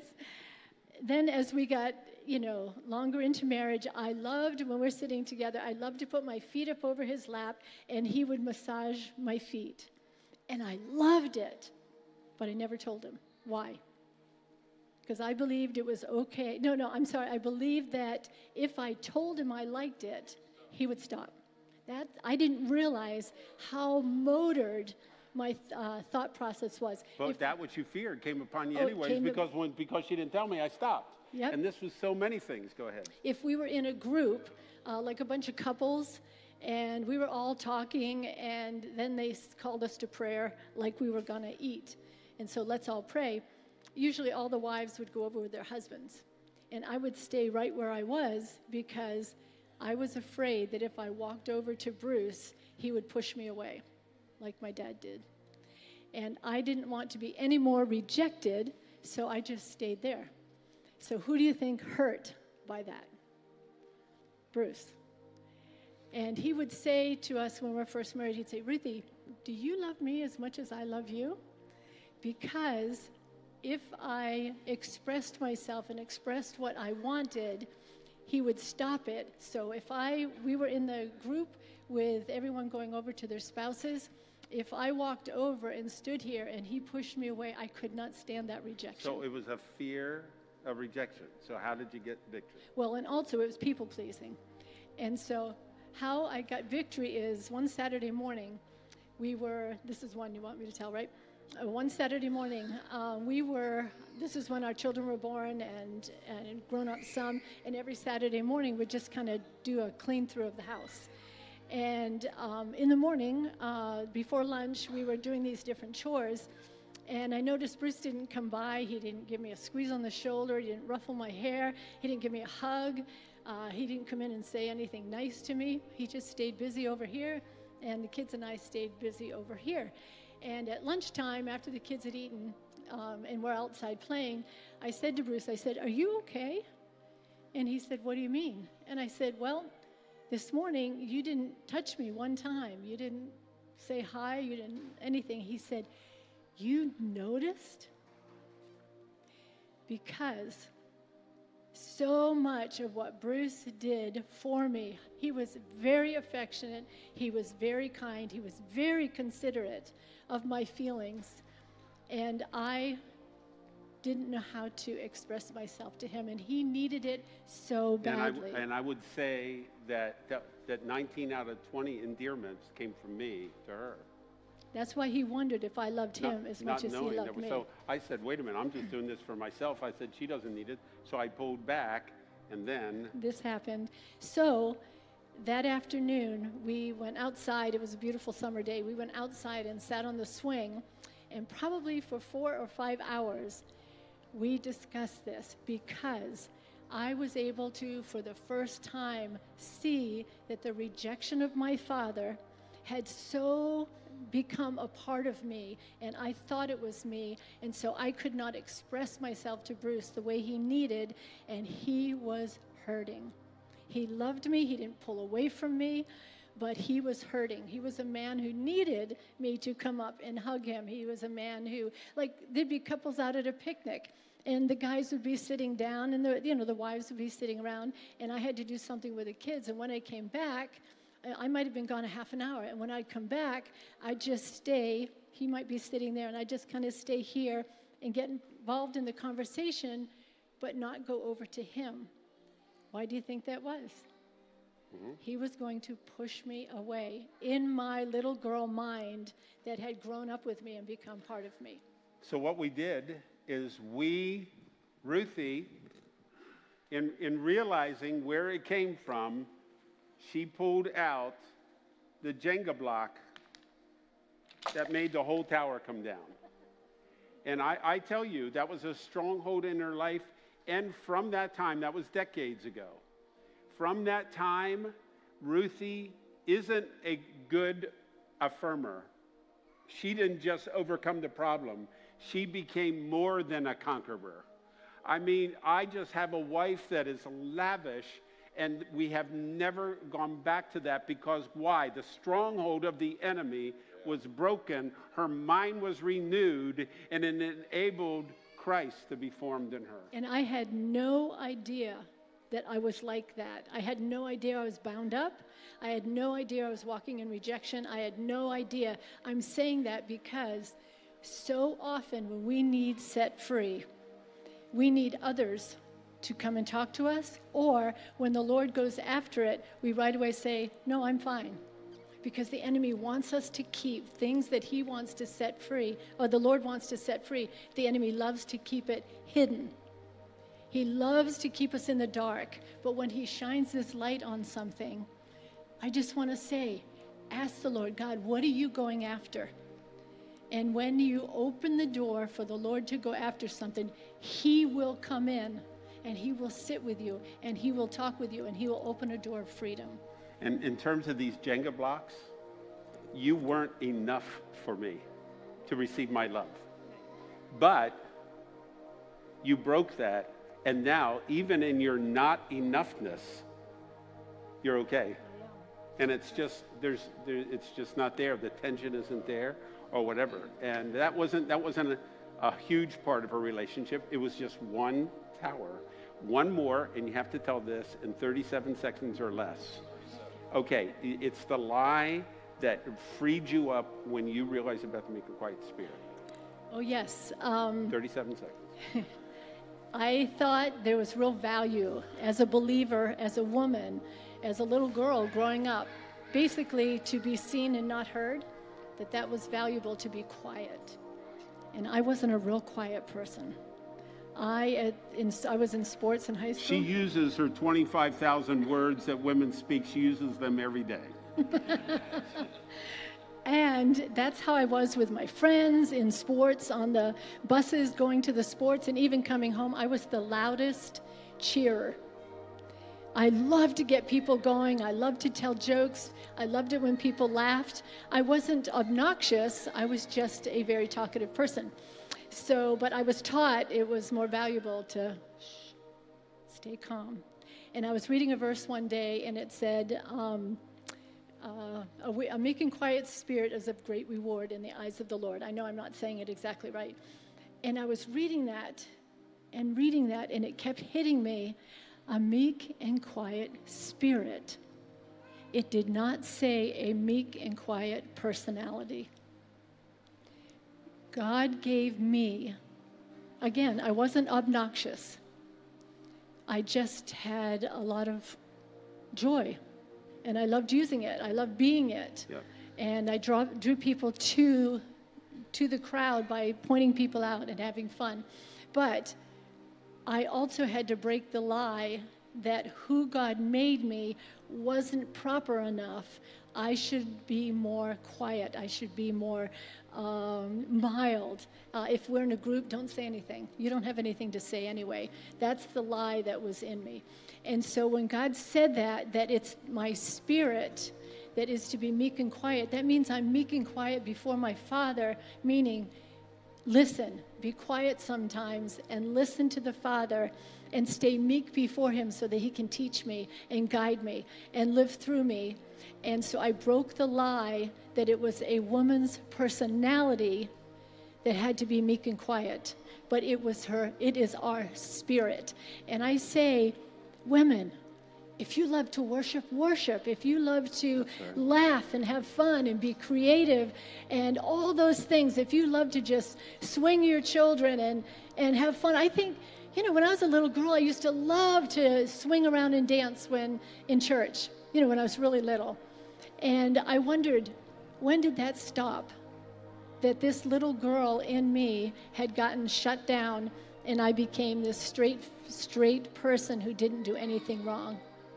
And I just want to say to you women, any of you, that if you've been in your mind felt that you could not be the woman that God created you to be, I just want you to open up and say, God, you have made my heart after you. You have made my desire to listen to you and have quiet time with you. But my personality is not what I'm supposed to be or shut down to be. I am to be who God created me to be. So I just want to say, if that's going on in you, any of you women, if there's something just in you that you want to let out because of who God made you, I would say in the Lord, go to him and see if it's your spirit that you've been walking in, or has it been a personality that's been put on you, and ask the Lord to set you free. Mm-hmm. I want you to stay up here. I just pray. Okay, we're going to close here just with one more thing, and Ron, I want you to play that in a minute, but I want you to just pray over them.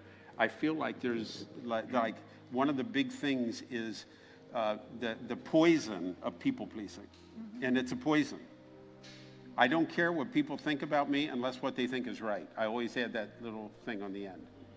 And if you run everything through the filter of what someone's going to think, you will never be obedient to God. It is a filter that needs to die, put on the cross. And I think women struggle with it a little bit more than men, but men do too. I want you to pray for that. And then I'm going to pray. We're going to listen to testimony. And then I have a little altar call. Okay? Okay. Father, I thank you that you have opened so many doors for us as people. Where the enemy wants to keep us bound, where we ourselves keep ourselves bound, where the enemy wants to keep us in darkness, you so offer us. In every area, you offer us your light. And as we open the door and walk towards you, you said you will come in and sit with us. And so, Father, if there's rejection, if there's fear, if there's an okay spirit that says, well, it doesn't matter, I'll just flow with what's going on, God. Any of those things, shame, Lord, That's right. I just ask you right now to open people's hearts, open men and women's hearts to say, God, is there a place, are there places in my life where I'm listening to the voice of the enemy and I think all the time that that's just me? Father, I pray that you'll break that wide open, that what the enemy meant for evil, you, God, have made us brand new. You take what's impossible in our soul, and you go to our spirit and you make it possible as we open the door to you. So, Father, thank you for that. Thank you that every person in here has every opportunity to walk in who you have made them to be, and also to open the door so your spirit can work through them. We thank you in Jesus' name. Amen. Okay, I want you to stay up here. We're going to play that, just one more video, but what we're going to do now, I didn't bring Jenga blocks, so I brought 3x5 cards, so just pretend they're Jenga blocks, okay? My saw won't work. And what I want you to do, because I believe this could be transforming in ways that that things can come down in your life if you just say, I can't do this, because I'm telling you, almost anything God wants you to do, it's beyond you're not enough to do it. That's why you need faith. Christ wants to do it in you and through you, but if you're always judging yourself by yourself, you'll never get there. And so what I want you to do, I want you to come up. I'm going to have pens and pieces of paper up here. And what's that? Yeah, they're in there. They're in the box here. And if you want to just put that over so they don't write on those. And what I want you to do, I want you to come up and I want you to write your lie. The lie of the enemy, where you've agreed with the world, the flesh, the devil, where you've agreed with the accuser of the brethren, and what you're doing, you just write that lie, and then I would like someone to hold. Is there a young person that would like to hold the trash bag? That's all you got to do. Stand over and hold the trash bag. Who would like to? All right, you come up here. You look like a trash bag holder. I mean it. I couldn't imagine anybody that has the profile. All you got to do is you just got to hold this, and then you write this, whatever lie, you say, no more people, please. It can be general. No more people, please. No more holding myself back. No more okayness. 1,000 different things. I want you to write your lie down, and then I want you to put it in a trash bag to be gone forever, okay? By a once-for-all act, we put off the old man in this area. By a once-for-all act, we put on the new man, and our mind is being transformed. And then after we play this, then if you can put on some music, and then you can come up and write these things down on the stage. If you just move them out a little bit more so that there's more space there. Okay? And play this loud enough that it gets on the tape. This has just happened the first time I ever taught this. A lady came up at the end. Because I lived what Brother Bruce has been sharing. When I was a child, my father was an alcoholic, and he didn't have a lot of patience with his children, but he never had a father to teach him how to be a father. But when I was a child, if he would get angry, and this one time he got very angry at me about something, and he said to me, "You're never satisfied," with such hatred in his eyes. I lived with that.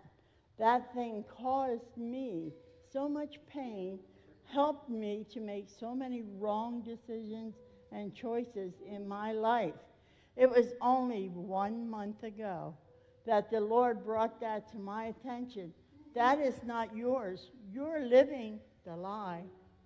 I was allowing that statement, "You are never satisfied," to cause me to be one who strived constantly to be a perfectionist, to do everything just right.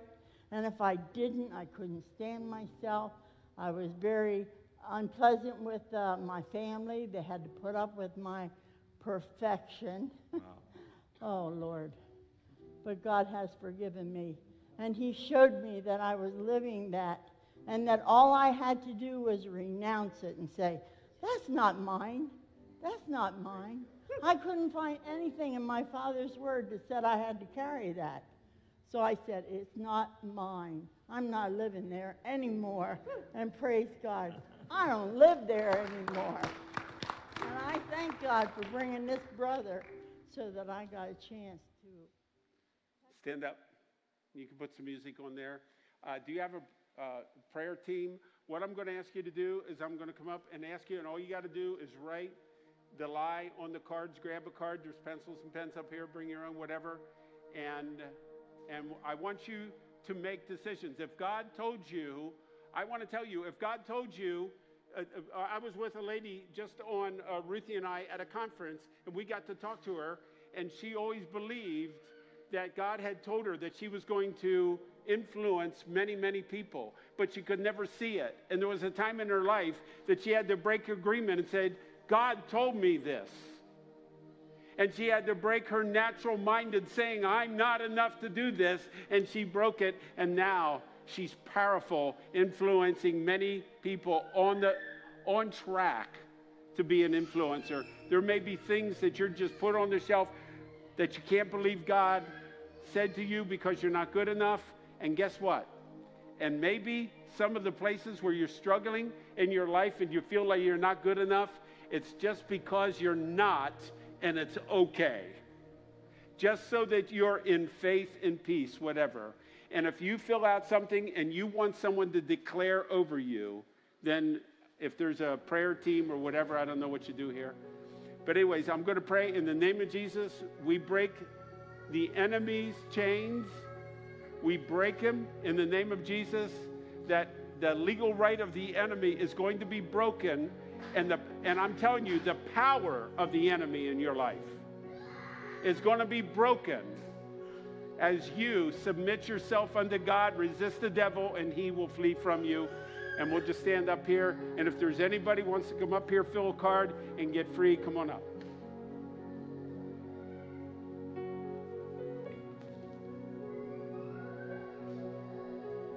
Just grab a card and a pencil and fill them out. Hey, how are you doing? Good to see you again. Yeah. Huh? Oh, wherever you want.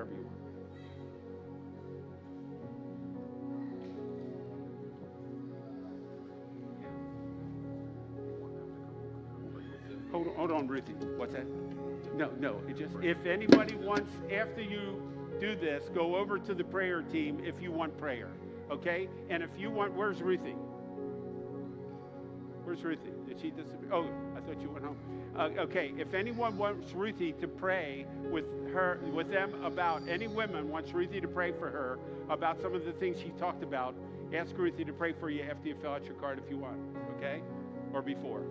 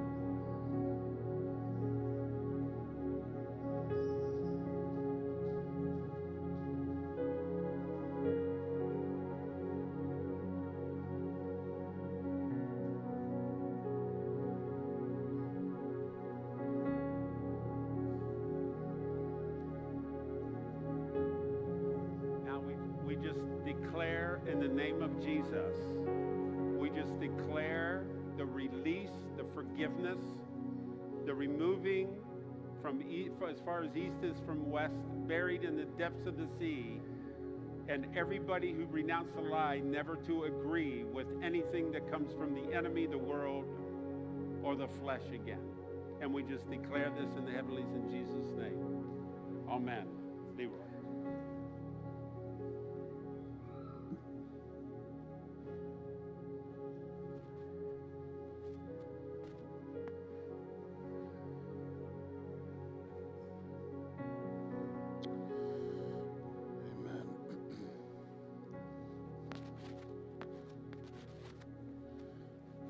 Also, I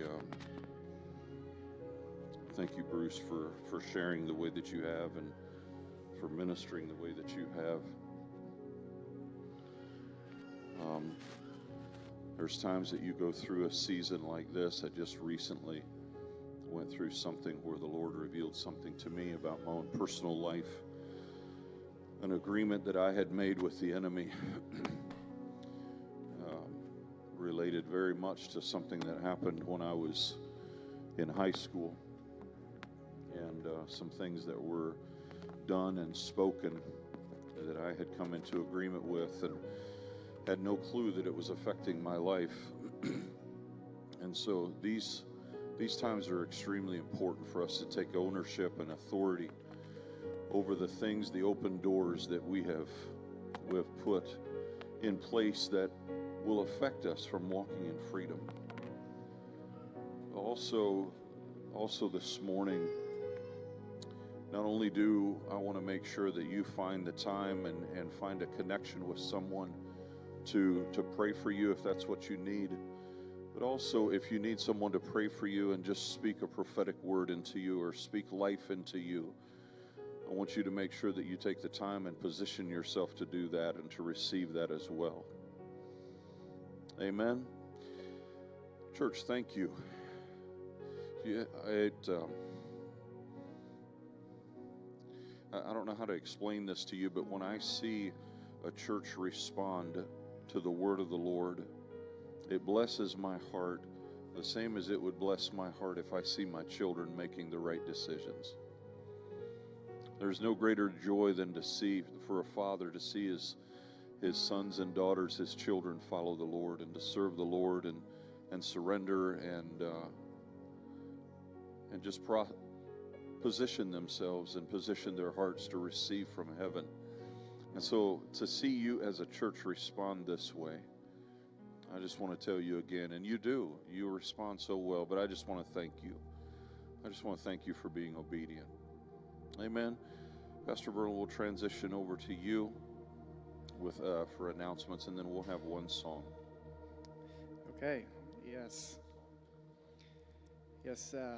Thank you again, Bruce. Really appreciate you bringing the word this morning. For a few announcements, and yes, you may be seated just for a few minutes here as we go through this. As you may have noticed, we had a time for communion this morning during worship. And that is something we're going to do the first Sunday of each month. So you can look forward to that. It's just a time for you, your family, however, to go back at any time. And so you will see that again in January. All right, Naomi, you said you have an announcement? Good morning. This is an announcement for Friday night. We have Ladies' Night, and it will be held at Rhonda's Place at 6:30, I believe. We're planning, we're planning on having a chocolate dipping party with cookies and all kinds of goodies. So please be generous with what you bring. Bring extra things that you want to, anything. We're going to have white chocolate, milk chocolate, dark chocolate, all the good stuff. Come in your comfy clothes, and we will provide the chocolate. You bring the things to dip in the chocolate, and then be prepared to share what you're bringing. You're not going to take home everything that you brought, okay? So come prepared to share all of what you brought with everybody, and also bring containers to take items home in, because then we will you'll get to take a little bit of everything home. So come for a good time. Rhonda will be making supper and a light supper for us. So we're looking forward to that. We bless her in her gifting in the kitchen.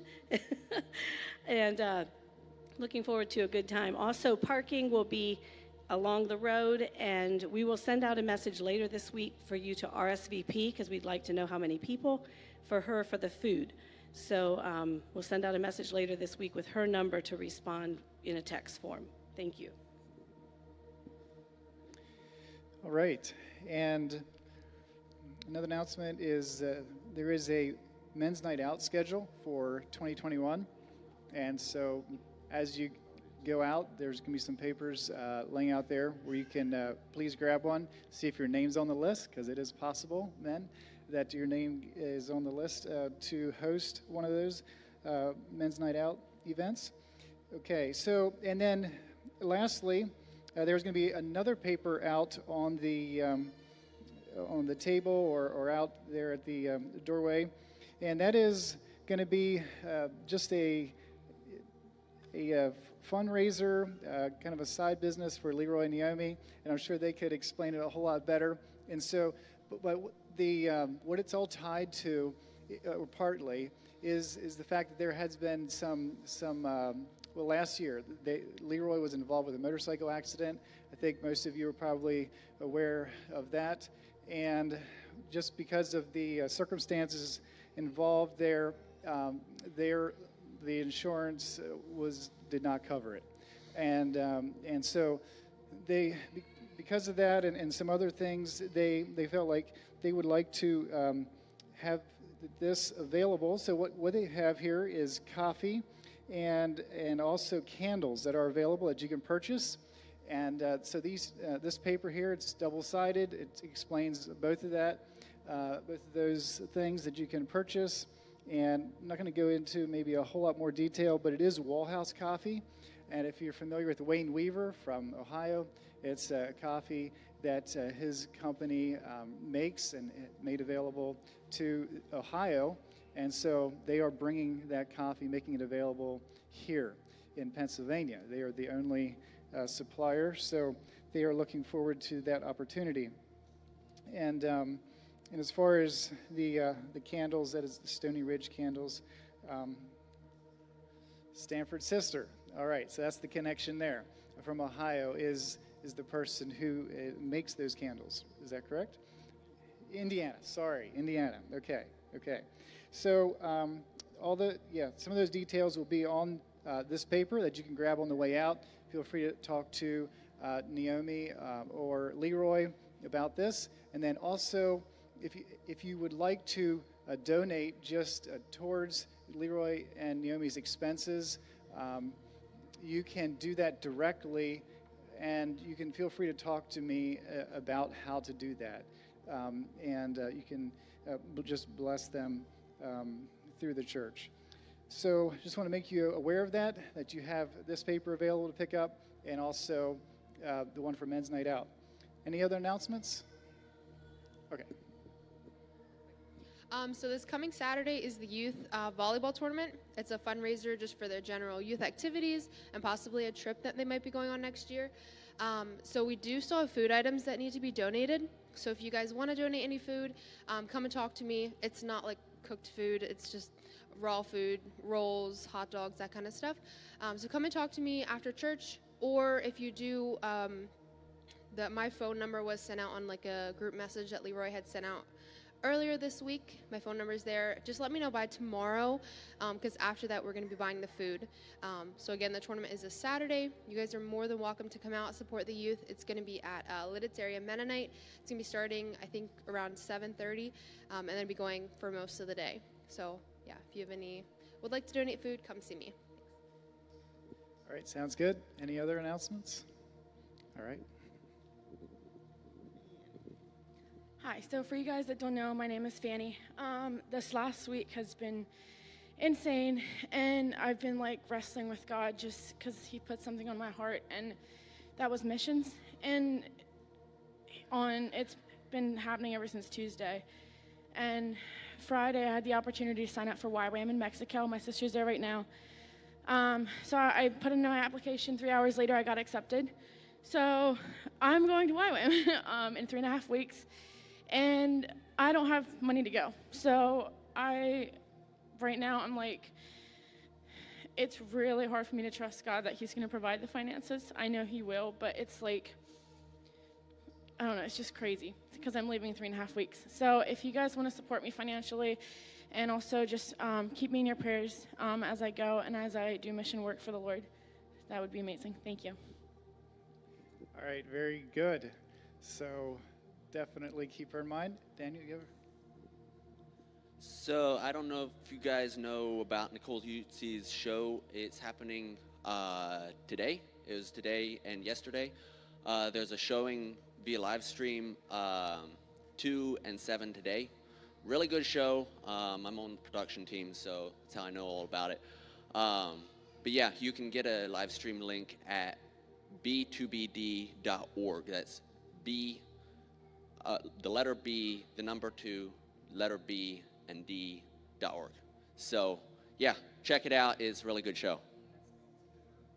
Born to Be Different Productions is what it stands for. You could probably find it on, I know you can find it on Facebook as well. But yeah, it's going to be live streamed at 2 and 7 today. So. All right. Sounds good. Okay, Leroy, turn it over to you. All right. Bruce, thank you again. Ruthie, thank you again so much for sharing. It resonates so much in my heart. I think this whole thing that my wife and I have been walking through for the last, I don't know, year and a half almost. Well, in June it'll be 2 years, so we're a year and a half into this thing.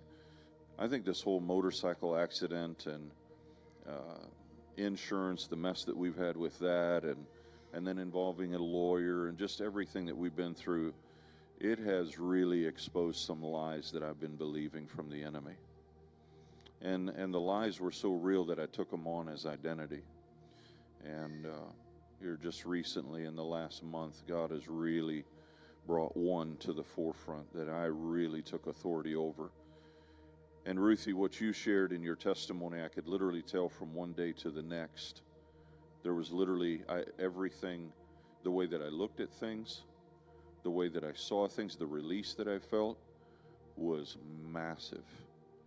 Now, I think I'm still going to go through a renewing of my mind because I'm going to see how I've allowed that lie to infiltrate other areas of my life and how it has affected me. But this whole thing has really, really brought us to a place where we said, you know what, there's a greater plan that we're not seeing, and there's lies standing in the way. And we took a tower down about a month ago. And so it's difficult for me to have Verlin stand up here and announce that we're doing a fundraiser for our medical expense. It kind of sucks. But I told the team, I said, it's probably just my pride. But our desire is that from this day forward that we put things in place that nothing like this ever happens again. That we start making some good decisions. And so the other thing is too is that we felt like by doing this, we want to take ownership.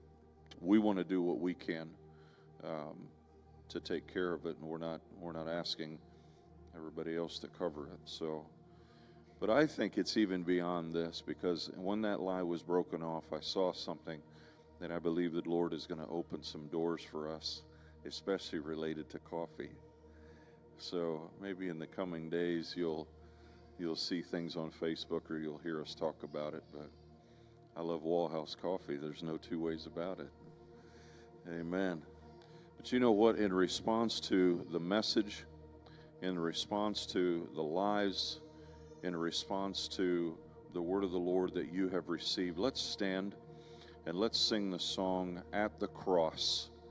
Because when we come to the foot of the cross and we receive the blood of Jesus that has paid the price, paid the penalty, paid the ransom for the things that have bound us, we will experience a freedom unlike anything before. Verse 2. Listen to this, Bruce and Ruthie. Listen to verse 2. There's a place where sin and shame are powerless. Isn't that incredible? That unholy shame.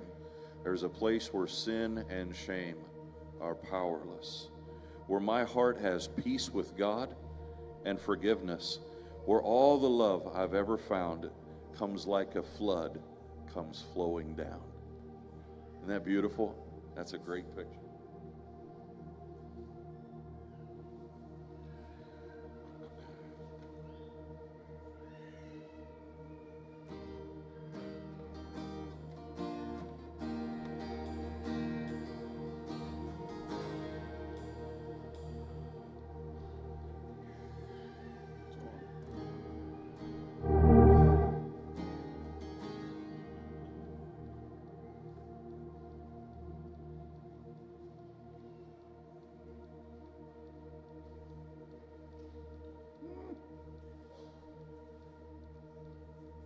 I'll be right with you.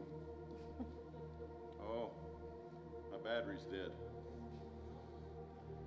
We should probably do the batteries before. That might be the thing to do. Yeah. Go ahead, Pastor Burl.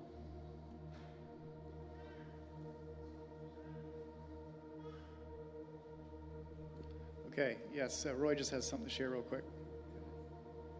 Yeah, I was kind of wrestling if I wanted to share this or not, but I think the song just confirms it, especially about the shame. The shame and the blood of Jesus takes care of that unholy shame. I'm not going to share in a lot of detail, just real quick, but just a little bit, and you can feel free to talk to me afterwards. And I just add for people that would want to know that, you know, the proper authorities have investigated this. But when I was too young to remember, I was forced to do some things that a young child should never do. And in turn, when I started to become a man, I forced other people to do things that they should never be forced to do. Earlier this year, the blood of Jesus became real to me. And the shame, the song, the blood of Jesus, the shame, it came and it washed it. And I could feel a cleanness in my soul, because God said, when I look at you, I don't see that. There may be people here today, and I didn't even know that I had that shame. But when He came, and when His blood washed through my soul, I just sat there and wept, because His blood is enough. His blood. He died for your unholy shame. You don't have to be ashamed. And that blood, that testimony is why I can stand here and I can say these things, because shame has lost its grip on me.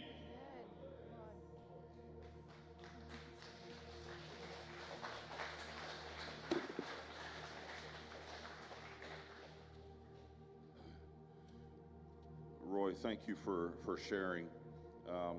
This man has shared in detail what happened, went through the whole reporting thing, went through that whole process, was not charged with anything, but I will tell you this, the man is up here shaking.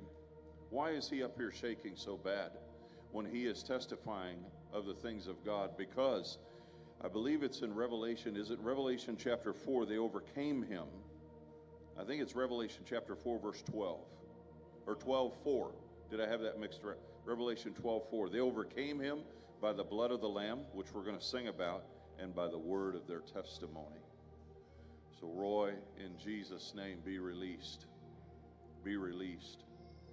Amen.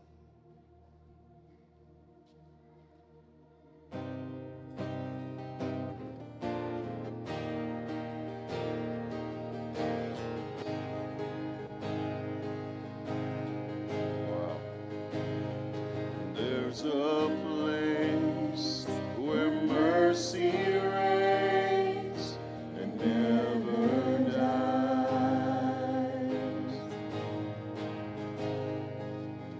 There's a place where streams of grace flow deep and wide, where all the love I've ever found comes like a flood, comes flowing down.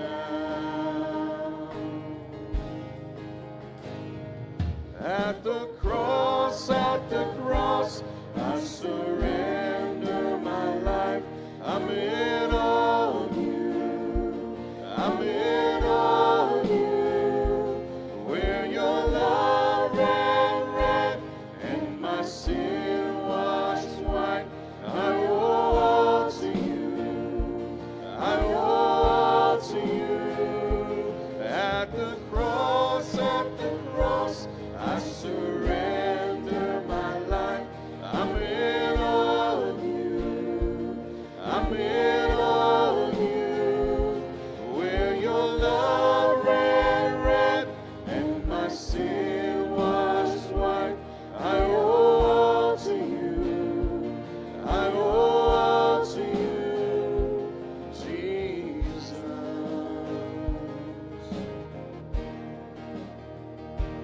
There's a place where sin and shame are powerless.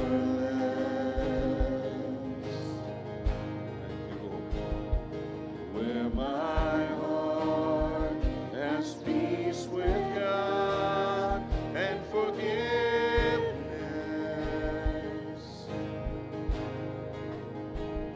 Where all the love I've ever found comes like a flood, comes flowing down.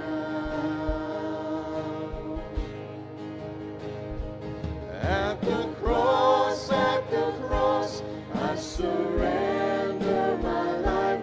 I'm in all of you. I'm in all of you. Where your love ran red and my sin washed white, I owe all to you. I owe all to you again. At the cross, I surrender my life. I'm in all of you. I'm in all of you. Where your love ran red and my sin washed white, I owe all to you. I owe all to you, Jesus. Let's sing here. Here, my hope is found here on holy ground. Here I bow down. Here I bow down. Here, arms open wide. Here, you save my life. Here I bow down. Here I bow. Here, my hope is found, and here on holy ground, here I bow down. Here I bow down. Here, arms open wide. Here, you save my life. Here I bow down. Here I bow. At the cross, I surrender my life. I'm in all of you. I'm in all of you. Where your love ran red and my sin washed white, I owe all to you. I owe all to you, Jesus.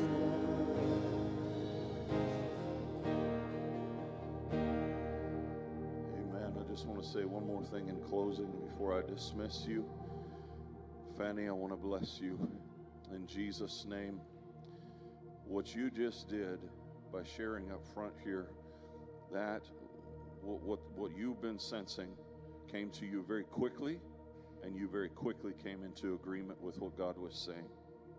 This is exactly what I've been talking about, that our seasons are going to change very quick, and we have to be ready in season and out of season to say yes to the word of the Lord. You don't have a clue how God is going to provide for you financially, but you came into agreement with what God has said. You need to raise thousands of dollars, and I want to declare over you in Jesus' name that his kingdom will be released because of your faithfulness and because of you walking in obedience to the word of the Lord. And you said yes to the call. And I pray in Jesus' name that the kingdom is opened over the top of you, and he would pour out his abundant resources. Amen. Congregation, you're dismissed in Jesus' name.